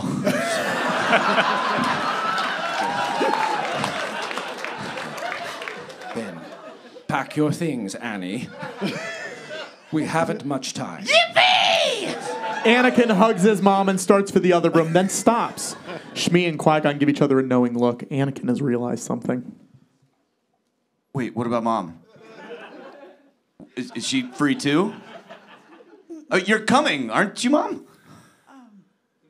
I tried to free your mother, Annie, but Wada wouldn't have it. But the money from selling. It's just not nearly enough. Son, my place is here. My future is here. It is time for you to let go of me. I cannot go with you. I want to stay with you. I don't want things to change. You can't stop change any more than you can stop the suns from setting. Listen to your feelings, Annie. You know what's right. Anakin takes a deep breath, drops his head. Qui-Gon and Shmi exchange a look of concern. When Anakin raises up, there are tears in his eyes. I'm gonna miss you so much, Mom. I love you, Annie. Now hurry. Anakin and Shmi hug. Anakin runs into the other room. Sorry.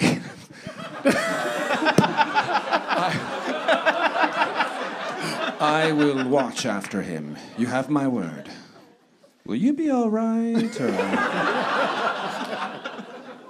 Well, he was in my life for such a short time.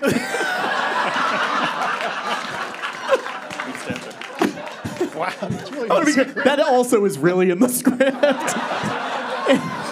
Anakin has thrown the last of his things into a small backpack. As he leaves, he stops and pushes the button that wakes his droid up. 3PO stares at him blankly.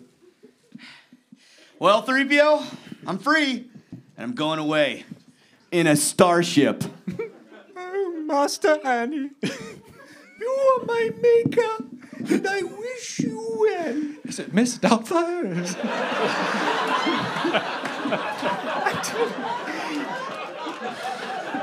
If you want to get a different voice pack, you'll have to send for it. I also have some dip switches you could try manipulating.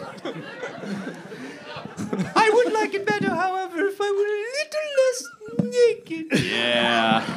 I'm sorry I wasn't able to finish you, 3PO. Give you coverings and all. I'm so stupid. But I am gonna miss working on you. You've been a great pal. I'll make sure Mom doesn't sell you or anything. Bye. Sell me. Kitster runs up to... My voice, isn't it?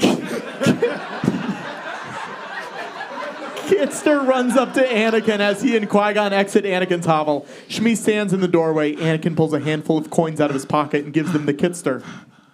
There are so many of us who want you to stay, Annie. You're a hero. I have to go.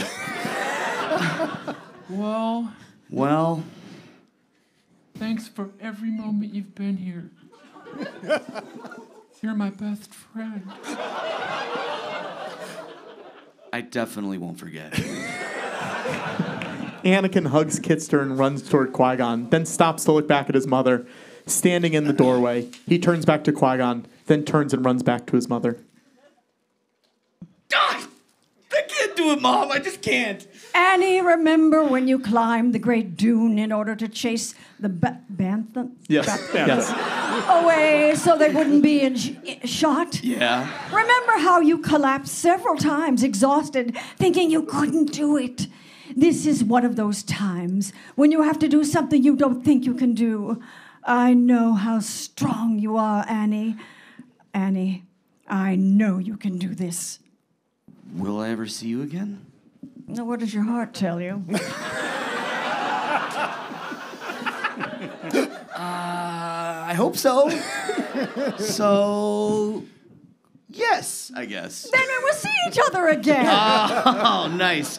I will become a Jedi, and I will come back, and then I'll free you, Mom. I promise. No matter where you are, my love will be with you. Now be brave. And don't look back. Just don't look back. I love you so much. Shmi hugs Anakin, then turns him around so he's facing Qui-Gon, and off he marches like the brave little trooper that he is. He marches right past Qui-Gon, staring right ahead, tears in his eyes, determined not to look back. In the desert, the probe droid beeps and whistles to Darth Maul. The Sith Lord goes on a speeder bike and follows the probe droid into Mos Espa. Anakin and Qui-Gon stop before Jira's fruit stand. Anakin hands Jira some coins. I've been freed, and I'm going away. Buy yourself a cooling unit with this. Otherwise, I'd worry about you. Jira is astonished. She stares, not knowing what to say. Can I give you a hug? Sure. I'll miss you, Annie. There isn't a kinder boy in the galaxy. You, be careful. Anakin runs to join Qui-Gon, who has already started down the street. As they walk along together, Qui-Gon notices something out of the corner of his eye. Suddenly, without breaking his stride, he ignites his laser sword, swings around, and lunges forward and cuts a lurking probe droid in half. Qui-Gon inspects the sparking and fizzing droid. What is that? It's a probe droid. Very, very unusual.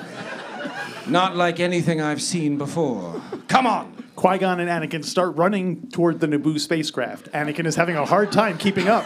Master Qui-Gon, please! Qui-Gon turns to answer and sees a dark-cloaked figure bearing down on a speeder bike. Anakin, drop! Anakin drops to the ground just as Darth Maul sweeps over him. Maul jumps off his speeder bike, and before he has hit the ground, the Sith Lord has swung a death blow with his laser sword that is barely blocked by Qui-Gon. Anakin picks himself up. The two galactic warriors, Sith and Jedi, are bashing each other with incredible blows. They move in a continual cloud of dust, smashing everything around them. This is a fierce fight. Anakin gets up, bewildered by the confrontation. Annie, get to the ship! Take off! Go! Go! Qui-Gon struggles to fend off the relentless onslaught as Anakin races off to the ship. He runs into the main hallway of the spaceship where Padme and Captain Panaka are working. Qui-Gon's in trouble! He says to take off now! Who the fuck are you?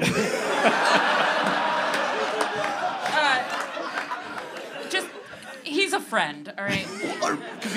Captain Panaka, Anakin, and Padme rush into the cockpit where Obi-Wan and Rick Ollier are checking the hyperdrive. Qui-Gon is in trouble. He said, pull up. Take off.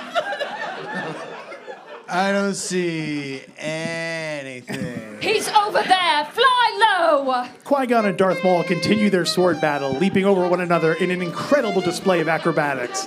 The two warriors hear the ship fly over them a few feet off the ground. Qui-Gon almost disappears for a moment before Darth Maul knows what's happening. Your lights are off, bitch. Qui-Gon is on the spacecraft's ramp. The Sith Lord immediately jumps onto the ramp after Qui-Gon, but barely makes it. His heels hang over the edge of a 40-foot drop. Qui-Gon swings his laser sword with all his might and knocks Darth Maul off the ramp and onto the desert floor. The ramp closes, and the Naboo craft rockets away, leaving the Sith Lord standing alone. Anakin and Obi-Wan rush into the hallway to find Qui-Gon collapsed on the floor opposite the entry.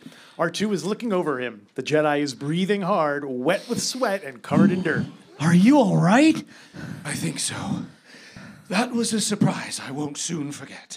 What was it? I don't know.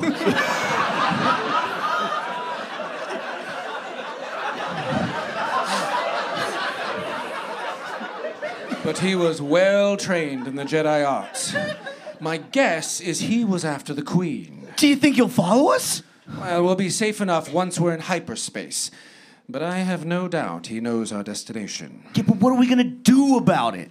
Obi-Wan gives Anakin a "Who are you?" look. Anakin returns an innocent stare. We will be patient, Anakin Skywalker. Meet Obi-Wan Kenobi. Hi. Yeah, pleased to meet you. Whoa, wait, you're a Jedi too? Let's hope this hyperdrive works and Watto didn't get the last laugh. The ship streaks into hyperspace. Back on Naboo. Newt Gunray sits in a strange mechanical walking chair which approaches C.O. Bibble and several other Naboo officials. What are you doing? When are you going to give up this pointless strike? Your queen is lost, your people are starving, and you, Governor, are going to die. Much sooner than your people, I'm afraid. Take him away. This invasion will gain you nothing. We're a democracy. The people have decided. They will not live under your...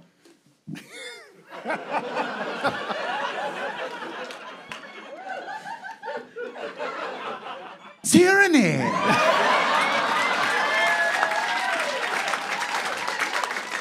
My troops are in position to begin searching the swamps for these rumored underwater villages. They'll not stay hidden for long. Back on the Naboo cruiser, the ship is asleep. The lights are dim as Padme walks into the main room. She goes to a monitor and watches the Bibble plea recording. Jar Jar is stretched out on the floor, snoring. R2 is on one side, cooing as he rests. Padme appears tired. She senses something watching her and turns around with a start. She sees Anakin sitting in the corner, shivering and looking very dejected. She goes over to him. He looks up at her with tears in his eyes. He is holding his arms to keep himself warm. So, are you all right, or? It's very cold. Oh, right. You're from a warm planet. Yeah. Yeah. Too warm for my taste. Okay. I like space. Space is cold.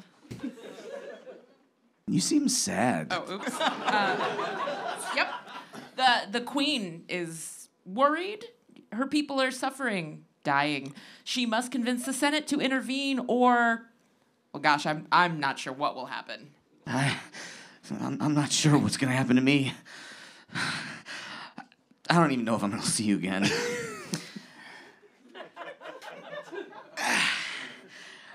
I made this for you. When? When could you have done that?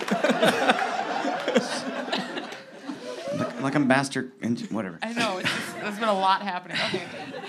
Look, I want you to remember me, so I carved it out of a J-Por snippet. It will bring you good fortune. Oh, wow. It's beautiful.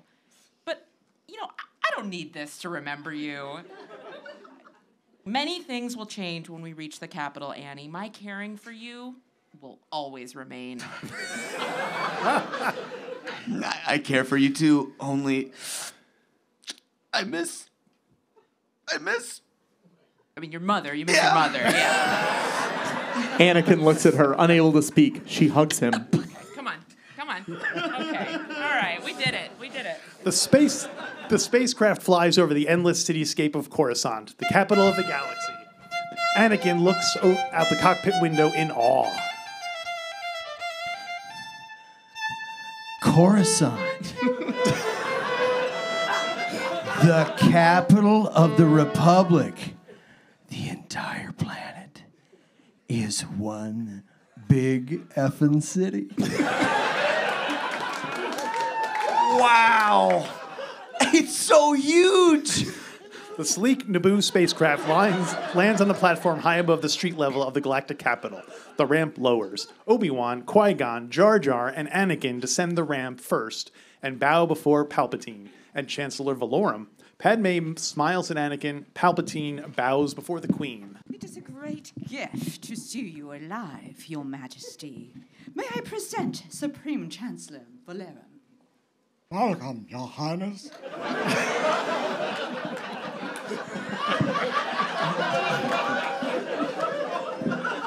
It is an honor to finally meet you in person. I must relate to you how distressed everyone is over the current situation. I've called for a special session of the Senate to hear your position. Grateful for your concern, Chancellor. There is a question of procedure, but I feel confident we can overcome it. Jar Jar and Anakin start to follow, then stop, noticing that Obi-Wan and Qui-Gon are staying with the Supreme Chancellor.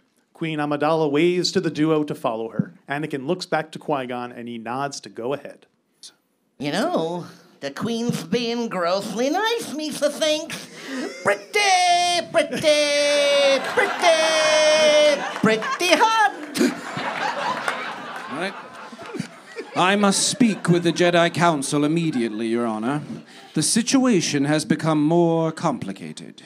Later, Queen Amidala is sitting listening to Palpatine in his quarters. Irtre and Rabbe stand behind the Queen. Padme is nowhere to be seen. Anakin and Jar Jar are waiting in an adjoining room. They can see the Queen, but cannot hear what is being said. This an old pretty on to my. Well, don't look at me. I don't know what's going on. The Republic is not what it once was. The Senate is full of greedy, scrappy delegates who are only looking out for themselves and their home systems. There is no interest in the common good, no civility, only politics. It's disgusting. I must be frank, Your Majesty. There is little chance the Senate will act on evasion. Chancellor Valorum seems to think there is hope. If I may say so, Your Majesty, the Chancellor has little real power. He is mired down by baseless accusations of corruption, and manufactured scandals surrounds him. The bureaucrats are in charge now. What options do we have? Our best choice would be to push for the election of a stronger Supreme Chancellor. One who will take control of the bureaucrats, enforces the law, and give us justice. You could call for a vote of no confidence in Chancellor Valorum. He has been our strongest supporter. Is there any other way? Our only other choice would be to submit a plea to the courts. There's no time for that. The courts take even longer to decide things than the Senate. Our people are dying, Senator, more and more each day. We must do something quickly to stop the Federation. But to be realistic, Your Highness, I say we're going to have to accept Federation control for the time being. That is something I cannot do. In the Jedi Temple, Qui-Gon stands in a tall, stately room. 12 Jedi sit in a semicircle. Obi-Wan stands behind Qui-Gon in the center of the room.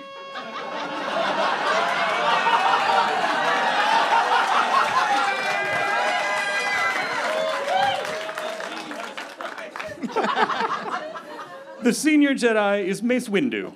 To his left is an alien Jedi named Ki-Adi-Mundi, and to his right, the Jedi Master Yoda.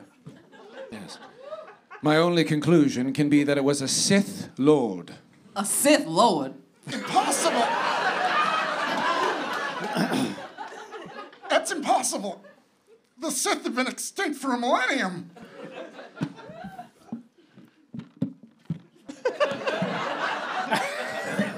The very Republic is threatened. If involved, the Sith are.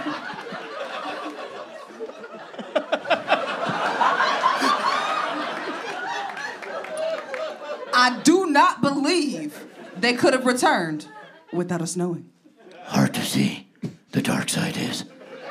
Discover who this assassin is. We must. I sense he will reveal himself again. This attack was with purpose. That is clear. And I agree that the Queen is a target. With this NABOO Queen, you must stay. Qui-Gon. Protect her. We will use all our resources here to unravel this mystery and discover the identity of your attacker. May the Force be with you. May the fucking Force be with you.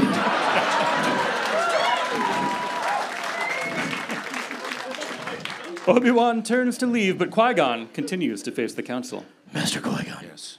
More to say, have you? With your permission, my master, I have encountered a vergence in the Force. A vergence, you say? Located around a person? A boy. His cells have the highest concentration of midichlorians. I have seen in a life form. Thank you.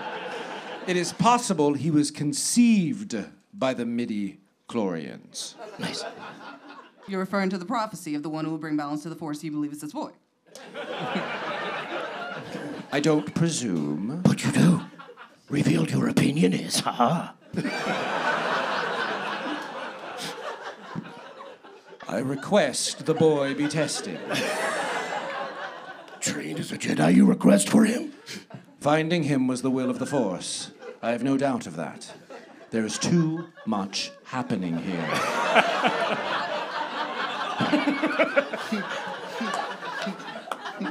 Well, bring him before us then. Tested he will be. Thank you.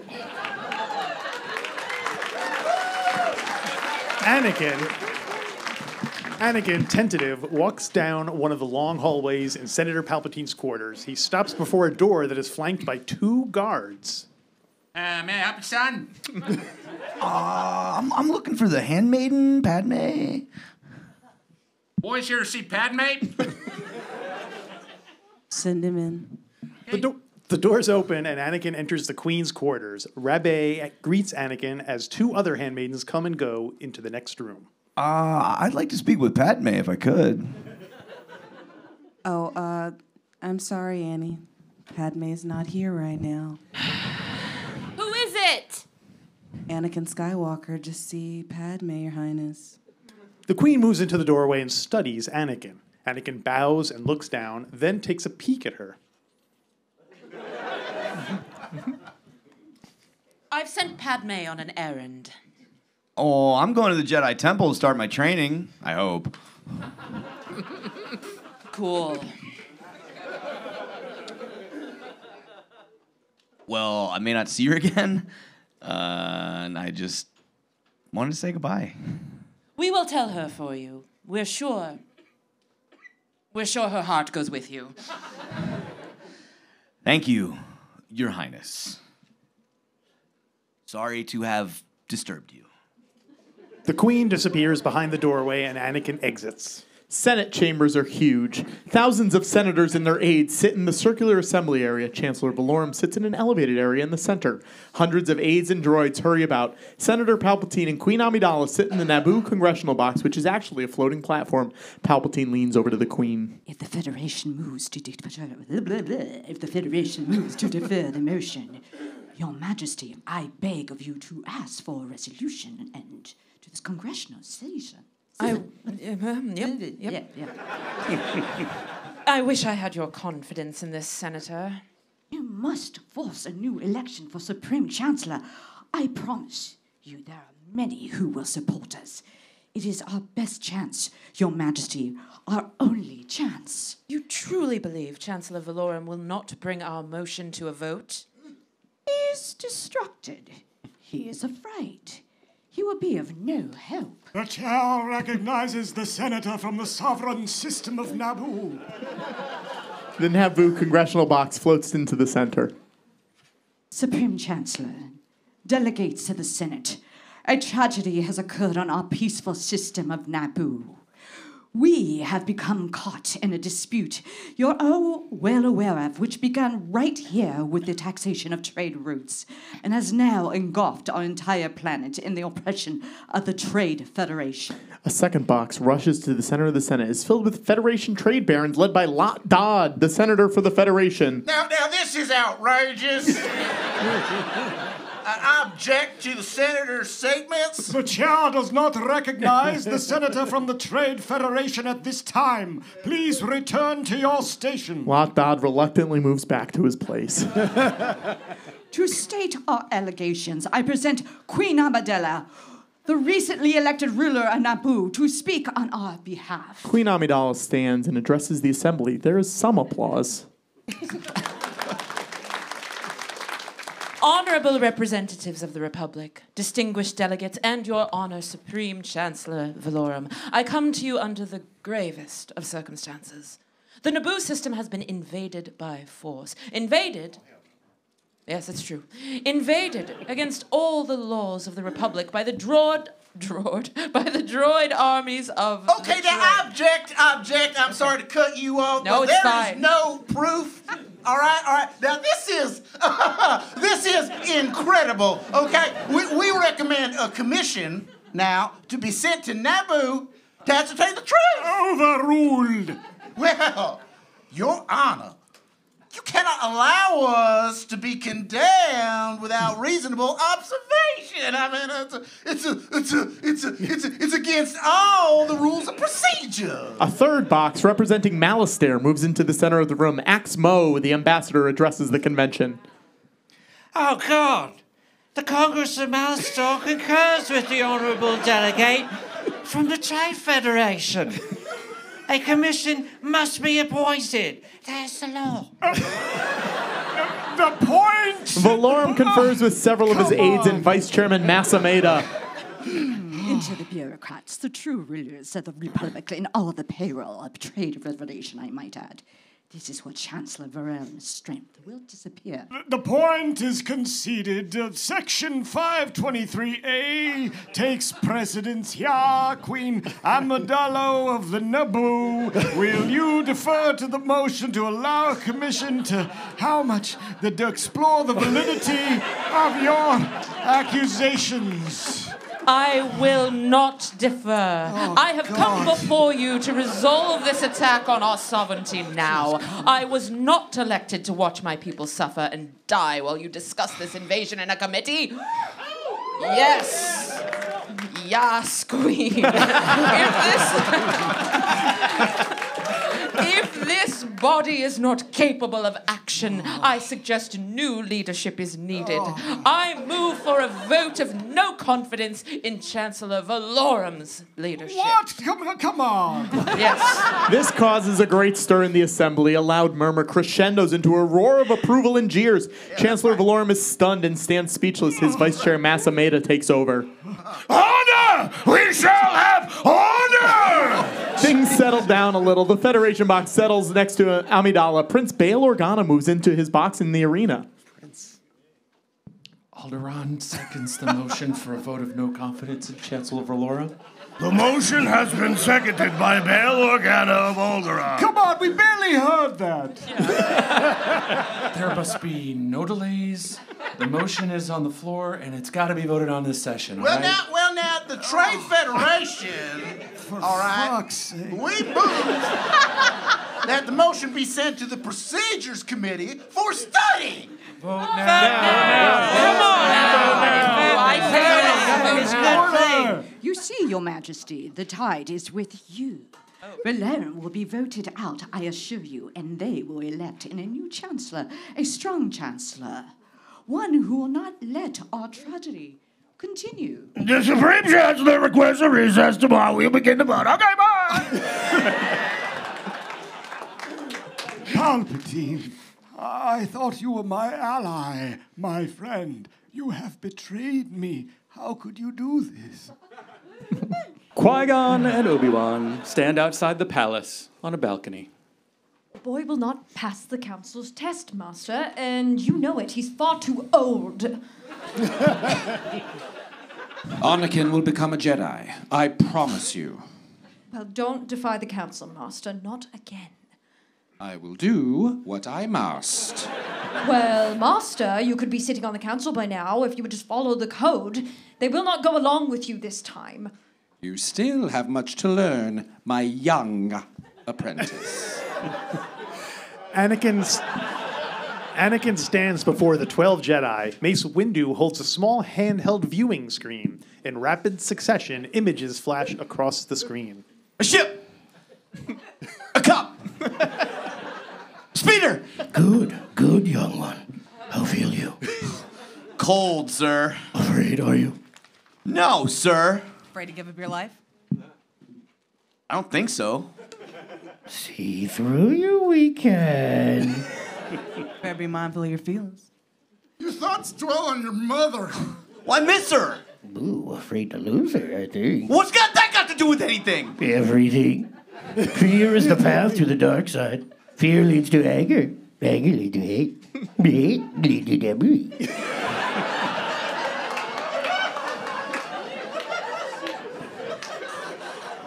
I am not afraid. Jedi must have the deepest commitment to the serious mind. I sense much fear in you. I'm not afraid. Then continue, we will.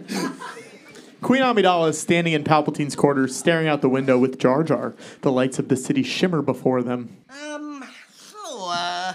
Lisa wonder why the gods invent pain.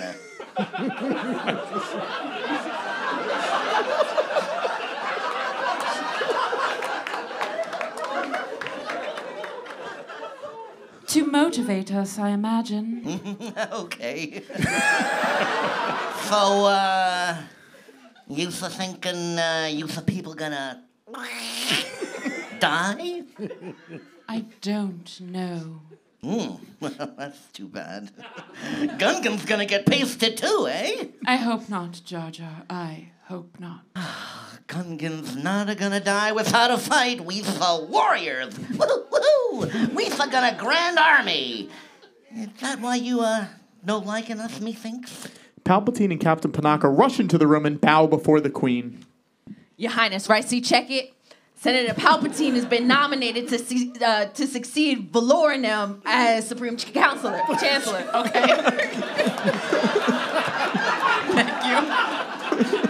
Thank you. A surprise, to be sure, but a welcome one, I promise, Your Majesty. If I am elected, I will bring democracy back to our republic. I will put an end to corruption. The Trade Federation will lose its influence over the bureaucrats, and our people will be freed. Well, who else has been nominated? Bail Antilles of Alderaan and an Ainley team of Malastare. Love them. Love them. Love them. I feel confident our situation will create a strong sympathy vote for us. I will be Chancellor, I promise you. Well, I fear by the time you have control of the bureaucrats, Senator, there will be nothing left of our cities, our people, our way of life. I understand your concern, Your Majesty. Unfortunately, the Federation, the possession of our planet, the laws in their favor. With the Senate in transition, there is nothing more I can do here. Senator, this is your arena. I feel I must return to mine. I have decided to go back to NABOO. My place is with my people. Go back? Yes. But, Your Majesty, be realistic. You would be in danger. They will force you to sign the treaty. I will sign no treaty, Senator. My fate will be no different from that of our people. Captain? Yes, Your Highness? Oh, you. That was you. Sorry. Yes, ready my ship. Please, Your Majesty, girl, stay here. No. Where it's safe. No place is safe. If the Senate doesn't condemn this invasion, it is clear to me now that the Republic no longer functions as a democracy. If you win the election, Senator, I know you will do everything possible to stop the Federation. I pray you will bring sanity and compassion back to the Senate. Amidala and her retinue exit the room. Palpatine has a self-satisfied smile on his face. Meanwhile, back in the Jedi Temple, Anakin, Obi-Wan, and Qui-Gon stand before the 12 members of the Jedi Council.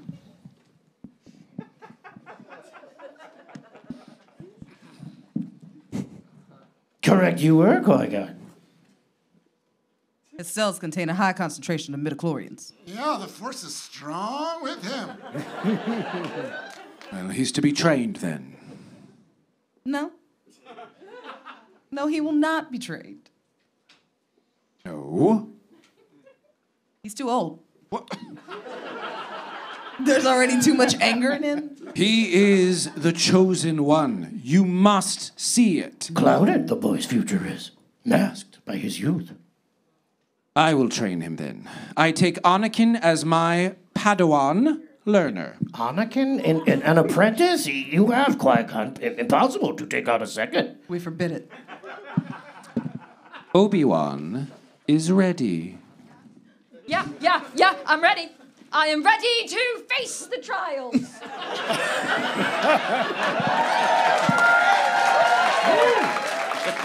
Ready so early, are you?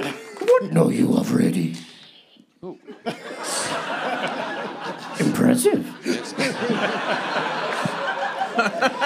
Headstrong, and he has much to learn about the living force, but he is capable. There is little more he will learn from me. Our own council will keep on who is ready. Fucking Yoda. More to learn he has. Now is not the time for this. The Senate is voting for a new Supreme Chancellor. Queen Amidala is returning home, which will put pressure on the Federation and could widen the confrontation. And draw out the Queen's attacker. Events are moving fast. Oh, too fast. Go with the Queen to Naboo and discover the identity of the Dark Warrior. That is the clue we need to unravel this mystery of the Sith. Young Skywalker's fate will be decided later. I brought Anakin here. He must stay in my charge. He has nowhere else to go. I mean, he's your ward, Qui-Gon. We're not going to dispute that. Train him not. Take him with you, but train him not. Protect the Queen, but do not intercede if it comes to war until we have the Senate's approval. May the Force be with you. Qui-Gon, Obi-Wan, and Anakin stand on the landing platform outside the ship. R2 whistles a happy tune as he leans over the edge of the platform watching the traffic. Suddenly, he leans over too far and falls overboard. After a moment, he reappears using his onboard jets to propel himself back to the landing platform. Fucking R2. The wind whips at Anakin as he listens to the Jedi. It's not disrespect, Master. It's the truth. From your point of view. The boy is dangerous. They all sense it. Why can't you? His fate is uncertain, not dangerous. The Council will decide Anakin's future. That should be enough for you. Now get on board. Master Qui-Gon, sir, I do not wish to be a problem. Annie, you won't be, Annie. I'm not allowed to train you, so I want you to watch me and be mindful. Always remember, your focus determines your reality. Stay close to me, and you will be safe. Mr. Master. Masters? Yes. Mr. Gon? Sir. Master, sir. I've been wondering. Yes. What are midichlorians? Yes. Midichlorians are a microscopic life form that resides within all living cells and communicates with the Force. Oh. Wait. They live inside me? In your cells. We are symbionts with the midichlorians. Symbionts? Yes. Life forms living together for mutual advantage. Without the midichlorians, life could not exist. And we would have no knowledge of the force within us. They continually speak to you, telling you the will of the force.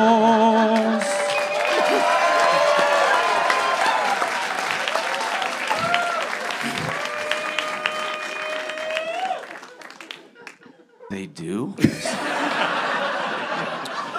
When you learn to quiet your mind, you will hear them speaking to you. Get ready.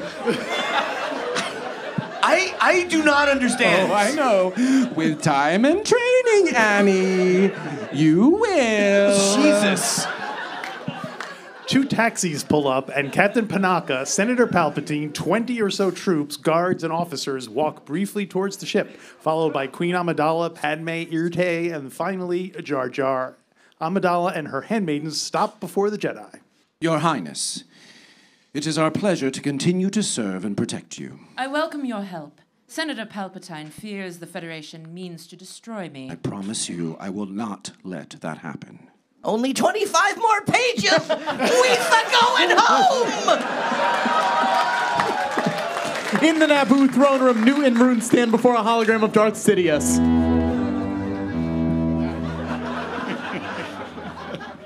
The queen is on her way to you. I regret she is of no further use to us. When she gets there, destroy her. Yes, my lord. Viceroy, is the planet secure? Oh, yes, my lord. We have taken over the last pockets of primitive life forms. We are in complete control of the planet now. Good. I will see to it that it is the Senate. Things stay as they are. I am sending Darth Maul to join you. Oh. He will deal with the Jedi. Yes, my lord. Sidious fades out. I'm a Sith. A Sith Lord here with us! In the Naboo spacecraft, Anakin stands next to the pilot, Rick Ollier, pointing to various buttons and gauges. And that one? It's the forward stabilizer, I think. And that controls the pitch? You catch on really quick for a kid. Yo, the moment we land, the Federation pigs gonna arrest you and force you to sign a treaty. I agree.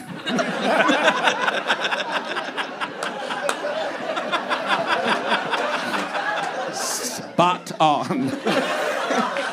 I'm not sure what you hope to accomplish by this. I'm going to take back what's ours. Man, there's only 12 of us, Your Highness. We ain't got no army. I cannot fight a war for you, Your Highness. Only protect you. You know who we need? Jar Jar Binks! Misa, Your Highness? Yes, I need your help. Okay. The Naboo cruiser heads toward the lush green planet. There's only one Federation battle cruiser orbiting. Obi-Wan and Captain Panaka spot it on the view screen. The blockade's gone. The war is over. There's no need for it now. I have one battleship on my scope. A droid control ship. They probably spotted us. The block is hot. We haven't much time. The Queen, Captain Panaka, troops and handmaidens get ready to disembark as the ship lands. The elevator door slides open and Anakin emerges into the hold area. He sees Padme and runs up to her.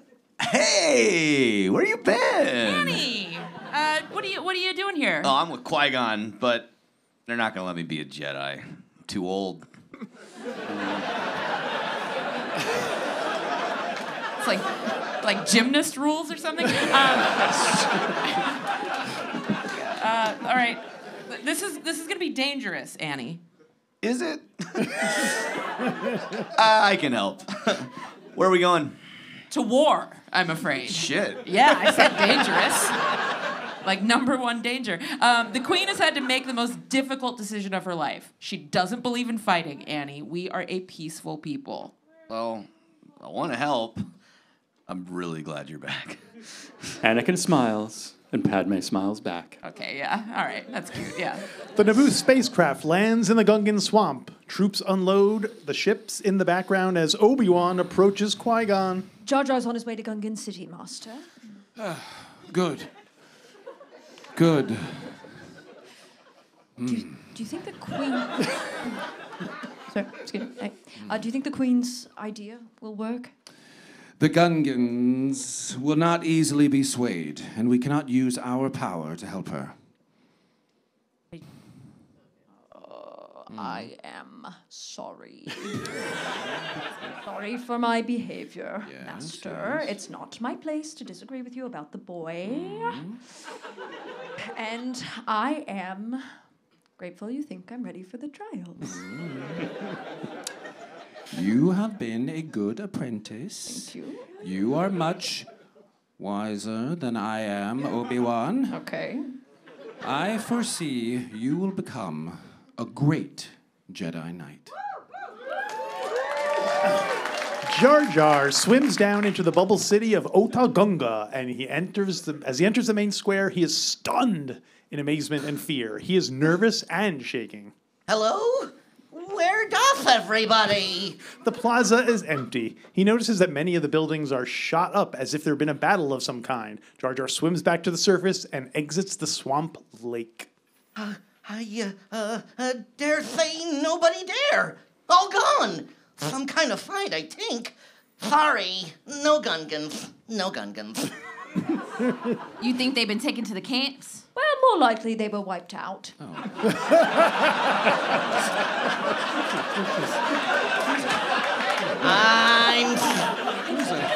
If you're going to be, there's better ways to say that. I'm like literally standing right here, you know. That's okay. No. Misa not think so, okay? Gungan hidden. That's what we're so good at. When in trouble, go to sacred place. Misa thinking no finding them there. Well, do you know where they are? The group follows Jar Jar as he moves through the swamp. Jar Jar stops and sniffs at the air. The group stops behind him. Yep, definite. Jar Jar makes a strange chattering noise. Suddenly, out of nowhere, Captain Tarples and 6 other Gungan troops riding on Cadoos emerge from the brush.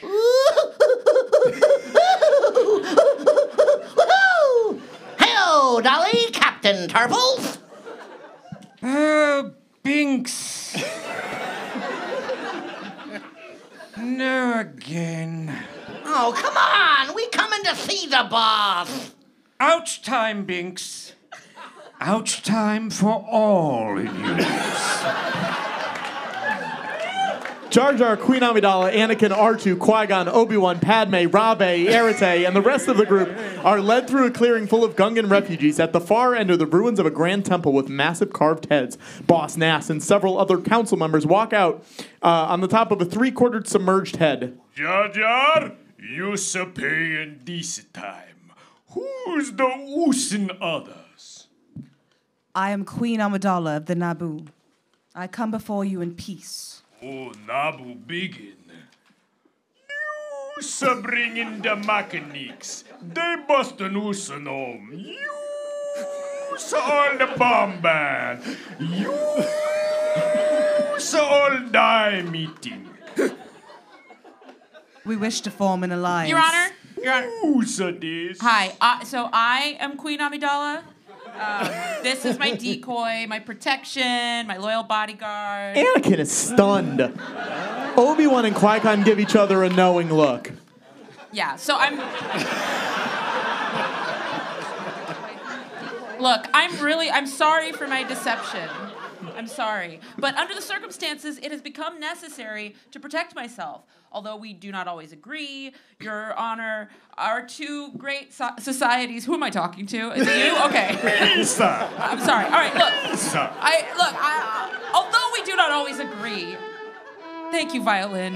Your Honor, our 2 great societies have always lived in peace until now. The Trade Federation has destroyed all that we've worked so hard to build. You're in hiding, my people are in camps. If we do not act quickly, all will be lost forever.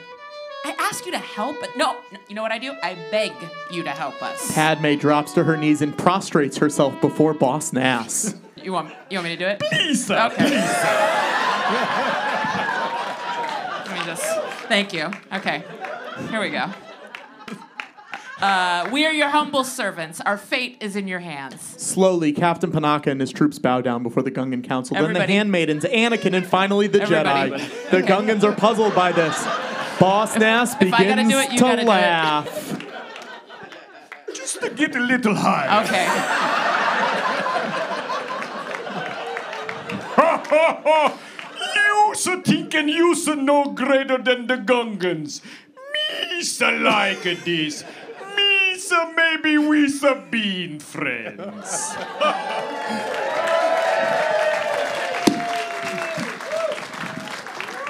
So there's 2 queens? Meanwhile, in the throne room, Newt, Rune, and Darth Maul walk with a hologram of Darth Sidious. Okay, we sent out patrols. We already located their starship in the swamp. It won't be long, my lord.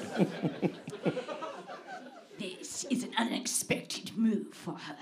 It's too aggressive. Lord Mur, be mindful. Yes, my master. Be patient. Let them make the first move. Okay. At the edge of the swamp, a Gungan sentry sits on top of the ancient temple head. And can we get lights up? Searching the landscape with a pair of electro binoculars, he sees something and yells down at Anakin at the foot of the statue. Guys are coming.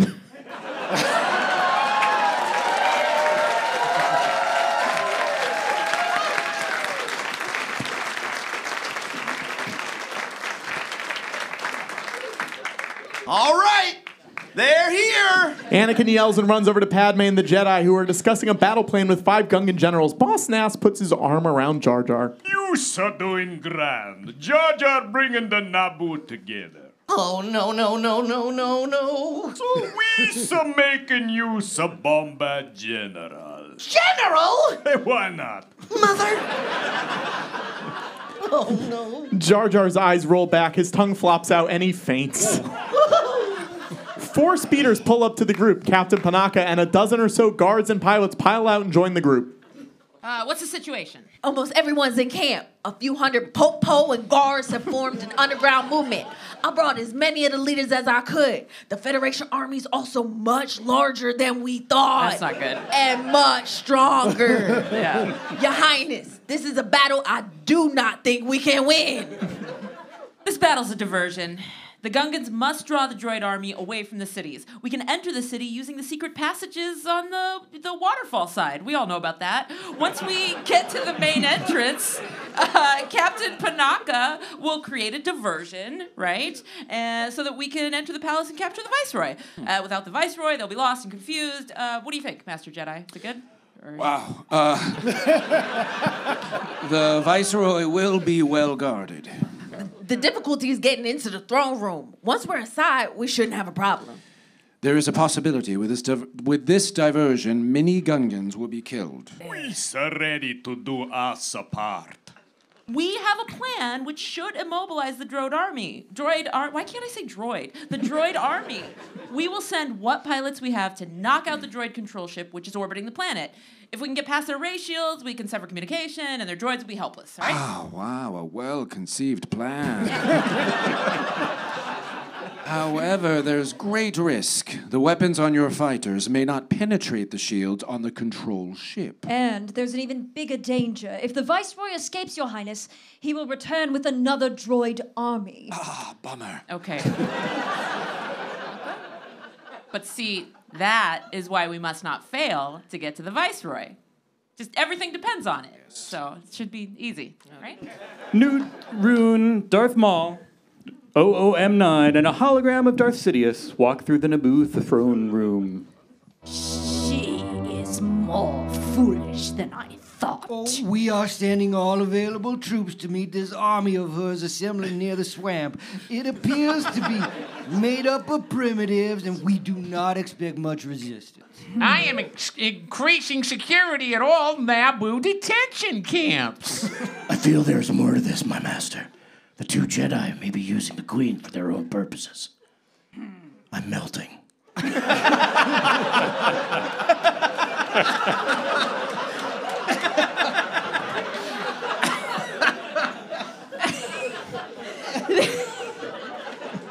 Jedi cannot. Damn it, this thing.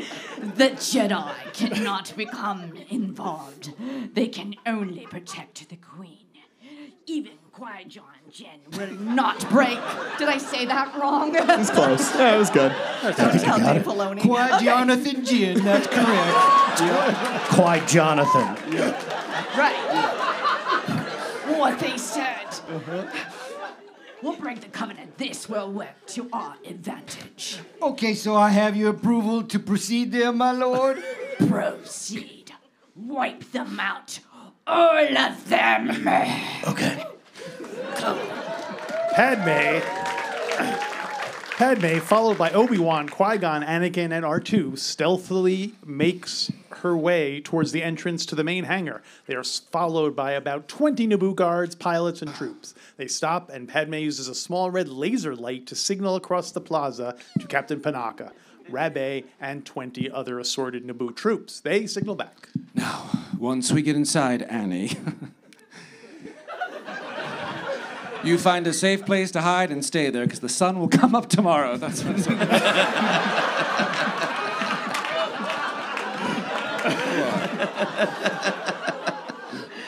Sure. Okay. And stay there. Droid troops mill about the tank-filled plaza. At the far end of the plaza, several droids begin to run and fire. NABOO soldiers begin to fire back at the battle droids. As the ruckus erupts at one end of the plaza, Padme and her troops rush into the main hangar. Captain Panaka and his soldiers continue to engage the droids outside. Alarms are sounding as Padme, the Jedi, Anakin, Erte, Padme's troops all rush into the hangar. Battle droids begin firing at them as they run for cover. Anakin runs under a NABOO fighter. The Jedi deflect bolts aimed at Padme back onto the battle droids, causing them to explode. Newt, Rune, and 4 council members watch the plaza battle on a large view screen. I thought the battle was going to take place far from here. This is too close. What is going on? I wish I knew. I told you there was more to this. The Jedi are fucking involved. Come on. Anakin hides behind one of the NABOO fighters, ducking as large bolts whiz past and explode near him. Padme and the 2 Jedi destroy battle droids right and left. The Queen's troops and Erte also blast away at the droids. Padme signals to her pilots. I don't know. Get to your ships! The pilots on our 2 units run for the NABOO fighter craft, stacked high in the hangar bay. One of the pilots jumps into the fighter right above where Anakin is hiding. Whoa! Better find a new hiding place, kid. I'm taking his ship. The ship begins to levitate out of the hangar. Battle droids fire at it as it falls in behind 5 other fighters. R2 whistles to Anakin from a second fighter not far away. Anakin runs and jumps into the second fighter to hide. Captain Panaka and Sabe and the NABOO troops rush into the hangar and overwhelm the few remaining battle droids. Padme, Obi-Wan, and Qui-Gon join forces with Captain Panaka. So my guess is the Viceroy's in the throne room? I agree. Yeah, okay. They start to head for the exit. On the way passing a fighter where Anakin is hiding, R2 whistles a greeting as Anakin peeps out of the cockpit. Hey, wait for me! No, Annie. You stay there. Stay right where you are. But Stay in that cockpit! They head for the exit. As they are about to go through the door, suddenly everyone scatters, revealing Darth Maul standing in the doorway. Ooh, girl.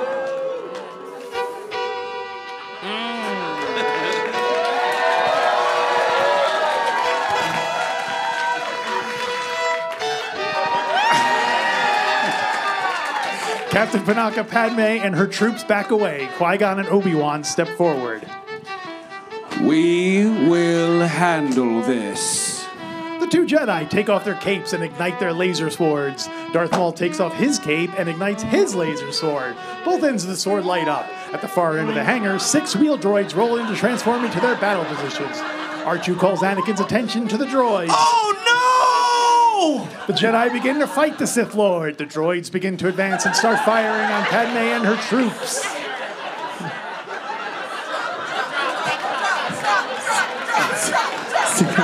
Save the energy. This is a long fight, guys.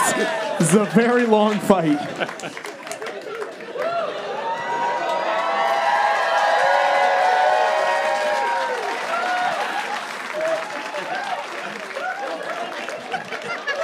Just keep going. Keep going. R2 whistles a reply. Suddenly the ship's systems go on and the ship begins to levitate. Anakin. All right! Sorry, R2, I was watching the fight. Oh, great idea! I'll take over. Let's see. Anakin steers the ship towards the droids. He pushes a button and the ship begins to shake. Oh, where's the trigger? Oops, wrong one.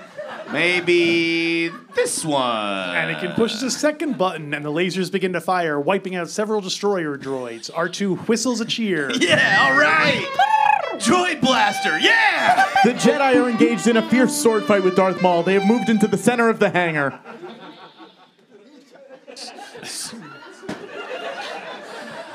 While the wheel droids are momentarily distracted by Anakin, Captain Panaka, Padme, and her crew exit into the palace hallway. The wheel droids start firing at Anakin. There are explosions all around him. Oops, shield up! Always on the right. Shields, always on the right. Anakin flips several switches and the afterburner ignites. I know we're moving. I'll shut the energy drive down. The fighter rockets out of the hangar. R2 and Anakin hold on for dear life. Whoops, wrong one! I'm not doing anything! I know! I didn't push anything! The Naboo fleet leaves the planet and heads towards the space station.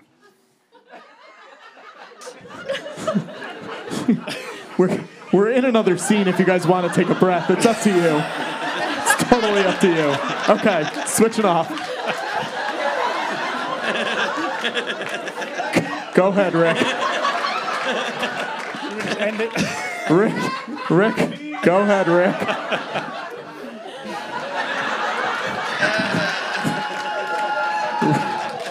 Rick, just read it, Rick. Sorry, I was watching this kick-ass fight on YouTube. Or TikTok, or I don't know, whatever. Hey, Bravo Flight A. Take on the fighters. Flight B, make the run on the transmitter. Roger that, Bravo leader. The fleet approaches the space station. Many Federation fighters exit the hangars and attack. Enemy fighters straight ahead. Fuck! On the grassy plains of Naboo, OOM-9 decides to send the wheel droids in. They slowly roll through the deflector shields. They transform themselves. Once they get onto the other side, the Gungans blast the wheel droids with energy balls. The destroyer droids blast many Gungans. Meanwhile, in space... The autopilot's searching for what other ships? There is no manual override, R2. You have to rewire it or something. Look, there they are. That's where the autopilot's taking us. Anakin's fighter flies towards the Federation battleship. Back in Theed, the Sith Lord drives the Jedi out of the hangar and into the power generator area door. Three swords are crossed in an intense display of swordsmanship. The Jedi and the Sith Lord fight their way across the narrow bridge of the Theed power generator. Darth Maul jumps onto the bridge above them. The Jedi follow, one in front of the Sith Lord and... Hey, I love this, but we don't have time for this. It says we don't have time for it. So I love it, but we have to go. It's like 11 p.m. on a Sunday, so we gotta go. We don't have time. Okay, we'll do it later. I loved it though, for the record. Let's try the outside stairway. Captain Panaka blasts a hole in the window and they make their way outside the building onto the ledge about 6 stories above the raging waterfall. They pull small attachments out of their pistols and fire the ledge about 4 stories above them. Thin cables shoot out of the pistols and are embedded into the ledge. Padme, Captain Panaka, and others begin to climb up the wall. There.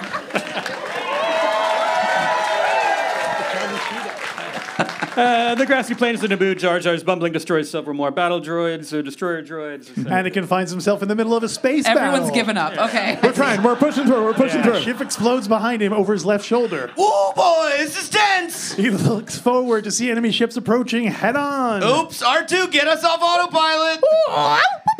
I've got control. Okay, let's go left. Yeah, I got control. You did it, R2. Go back. Qui-Gon told me to stay in this cockpit, and that's what I'm going to do. Now, come on. An enemy fighter comes into his sights. Anakin pushes the controls, and instead of firing, his fighter accelerates past the enemy ship. Oops! Whoa! Now the enemy ship is on his tail. He tries evasive maneuvers. I'll try spinning. That's a good trick. Anakin rolls the ship as R2 screams. I know! We're in trouble! Hang on! The way out of this mess is the way we got into it. Which one? This one? Anakin yanks on the reverse thrusters and the ship slows instantly. The enemy fighter shoots past and explodes against the space station. But before long, Anakin is being chased by another fighter. R2 shrieks. I know, R2. This isn't pod racing. The enemy ship fires and hits Anakin's fighter, sending it into a spin. We're hit!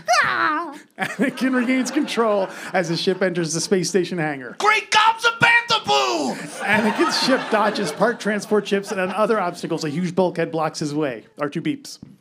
I'm trying to stop. I am trying to stop, okay? Whoa. Anakin hits the reverse thrusters and the ship skids to a stop on the hangar deck. R2 gives out a worried whistle. All right. Let's get this system started. Oh, everything's overheated. All the lights are red. R2 sees droids approaching and beeps frantically.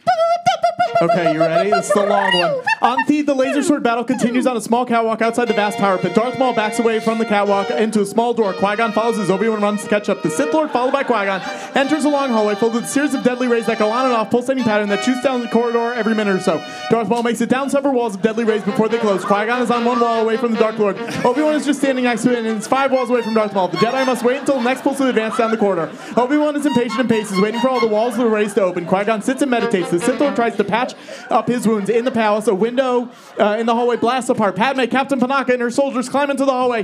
They head for the door to the throne room. Suddenly, 2 destroyer droids skitter in front of the door. Padme turns around and sees 2 more appear at the far end of the hallway, trapping them in the middle. Padme throws them down her pistol and turns to Captain Panaka. Throw down your weapons, they win this round. But we can't. Captain, I said throw down your weapons. She. The grassy plains of Naboo, the Gungans, chaos. Oh my gosh. You got it. You know. Back in the power generator room, the electric ray cycle as Qui-Gon sits meditating. The walls of the deadly rays turn away, and Obi-Wan starts running towards Qui-Gon and the Dark Lord. When the wall between Qui-Gon and Darth Maul opens, Qui-Gon is in a split second fighting with the Dark Lord in a ferocity not seen before. They move into the area at the end of the corridor, calling the melting pit. We are on page 107, a small area that is mostly made up in a deep hole. The electron ray gates begin to close. Obi-Wan tries to make it to the melting pit, but is caught one gate short. He slides to a stop just before he hits the deadly electron field. Qui-Gon and Darth Maul battle around the melting pit as frustrated Obi-Wan watches. Darth Maul catches Qui-Gon off guard. The Sith makes a quick move, bashes his lightsaber handle into Qui-Gon's chin, and runs him through. Qui-Gon slumps to the floor in a heap.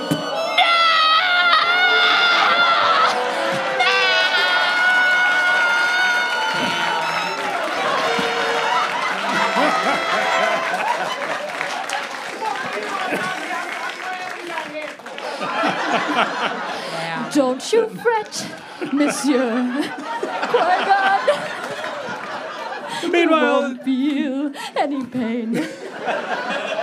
The Gungans have been overrun. Some flee into the hills, chased by battle droids. Many others are herded into groups by battle droids and destroyer droids. Jar Jar and General Seal are held in a small group with other officers. Ooh, this a bad. Yeah, this be a berry bomb bad. Get out of here, Porky! No, Misa, hoping this is working for the Queen. In the throne room, Padme, Captain Panaka, and 6 other officers are brought in by 10 battle droids before Newt and Rune and 4 Nemoidian council members. Oh, okay, hold on. Your little insurrection is at an end, Your Highness. Time for you to sign the treaty, end this pointless debate, and end it in the Senate. Sabe, dressed like the Queen, appears in the doorway with several troops. Several destroyed battle droids can be seen in the distance. I will not be signing any treaty, Viceroy. Because you lost! Newt and the others are stunned to see a second queen. Newt yells at the 10 guards in the room. After her, this one is a decoy. 6 of the droids rush out of the throne room after Sabe. Newt turns to Padme. Oh, your queen will not get away with this. Padme slumps down on her throne and immediately hits a security button that opens a panel in the desk opposite Captain Panaka. Padme grabs 2 pistols, tossing one of them to Captain Panaka and one to an officer. She takes a 3rd pistol and blasts the last of the battle droids. The officers rush to the door control panel as Padme hits the switch to close the doors. The officers at the door jams the controls. Captain Panaka throws more pistols at the other guards. The Nemoidians are confused and afraid. Now, Viceroy, this is the end of your occupation here. Don't be absurd. There are too few of you. It won't be long before hundreds of destroyer droids break in to rescue us. In the power generator melting pit, Obi-Wan screams as the pulsating electron gate opens. Then the Sith Lord attacks him. The Dark Lord is relentless in his assault on the young Jedi. Obi-Wan and Darth Maul use the Force to fling objects at each other as they fight. Darth Maul seems to have the upper hand. As Obi-Wan grows weary, Darth Maul catches Obi-Wan off guard and the Jedi slips into the melting pit. He is barely able to hold on to the nozzle of the side of the pit. Darth Maul grins evilly at Obi-Wan, and he kicks Obi-Wan's lightsaber down into the endless shaft. The Sith Lord smiles as he goes in for the kill. At the last moment, Obi-Wan jumps out of the pit, calls Qui-Gon's lightsaber to him, throwing Darth Maul off. The young Jedi swings it with a vengeance, cutting the Sith down. Darth Maul falls into the melting pit to his death? Obi-Wan rushes over to Qui-Gon, who is dying.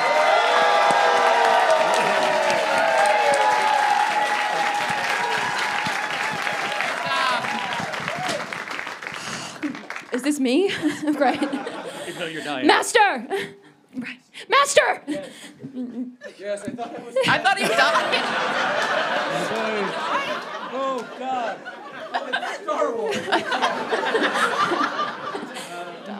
Yep. Yeah. It is too. It is too late. It is. No. Obi-Wan, promise. Promise me you'll train the boy. And no. Okay. Yes. Yes, Master. He is the chosen one. He will bring balance. Train him. Fine. Qui-Gon dies. Obi-Wan cradles his master, quietly weeping. Oh. In the Trade Federation hangar. Thank you. Anakin peeks over the edge of the cockpit to see battle droids surrounding the ship. He ducks back down. Uh-oh, this is not good. Systems are still overheated, R2. The battle droid captain walks up to the ship and sees R2. Where is your pilot?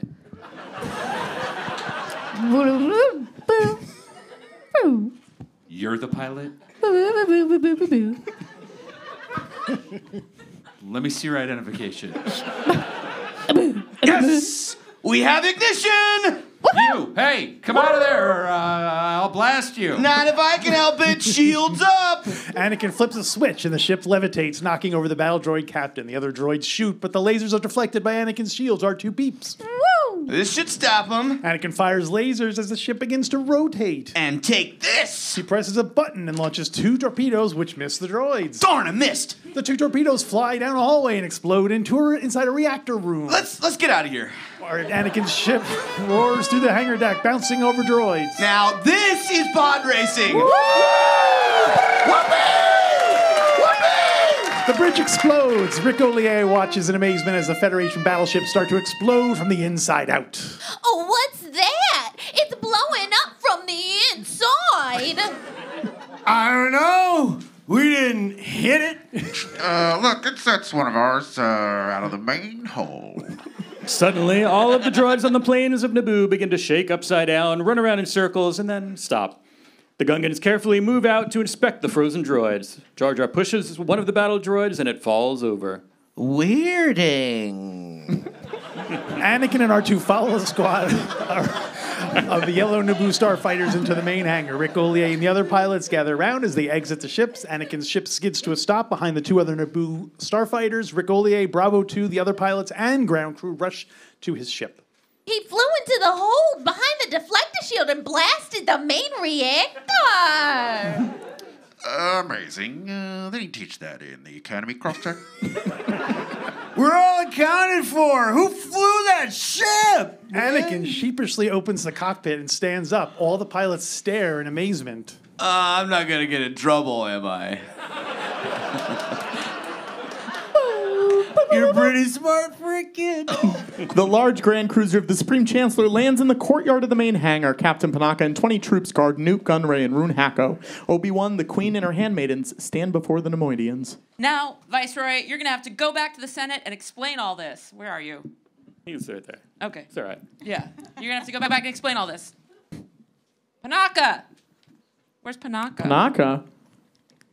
Yeah, that's you. Oh, sorry. My shit wasn't highlighted.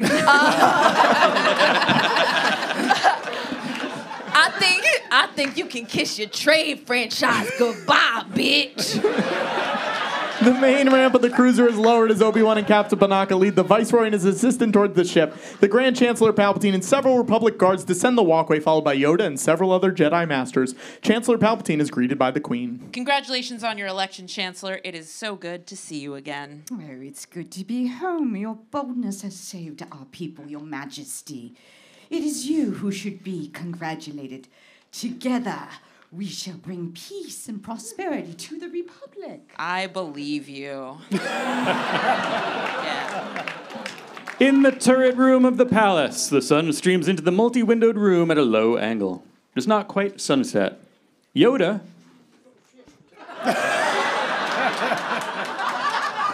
paces before Obi-Wan, who is kneeling in the center of the room. I was backstage. I was like, where is he? Oh. 113? Confer on you the level of Jedi Knight the Council does. But agree. Oh, thank you.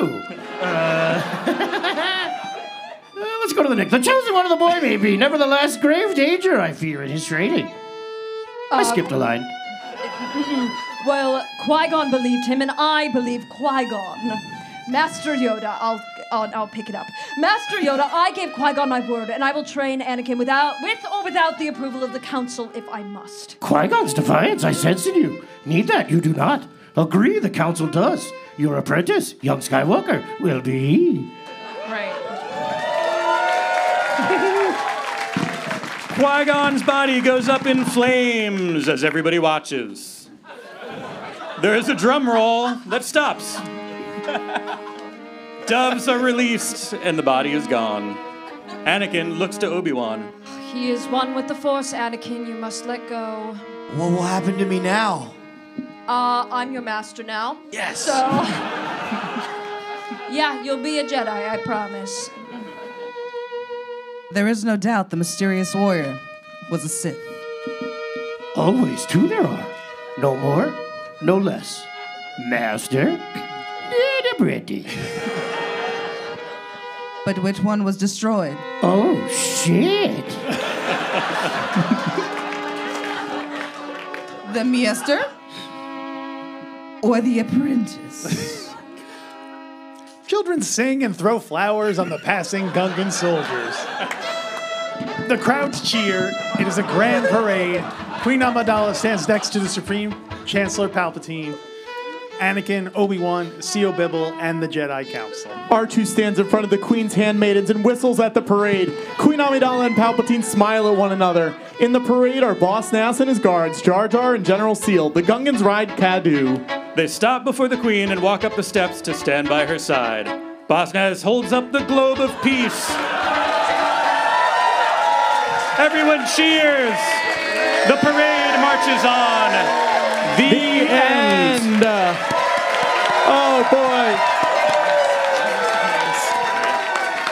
Guys, thank you so much for coming out tonight. Christina Ariel, Eric Bauza, James Bladen, Jeremy Carter, Matt Gorley, Tony Hale, Diana Leona Santo, Hal Loveland, Mark McConville, Vic Michaelis, Bobby Moynihan, Lorraine Newman, Tawny Newsom, Haley Joel Osment, Corinna Wells, Kersanthi Tan, Jojo Ginn, Ella Ender, retired filmmaker George Lucas, Star Wars Minifans, Georgie Porges, Dynasty Typewriter, Dax, Samuel, everybody here. Thank you so much for coming. Guys, if you like the show, there's some posters outside that were made up specifically for the show by Alex. You can buy them out there. Thank you again for coming. May the Force be with you.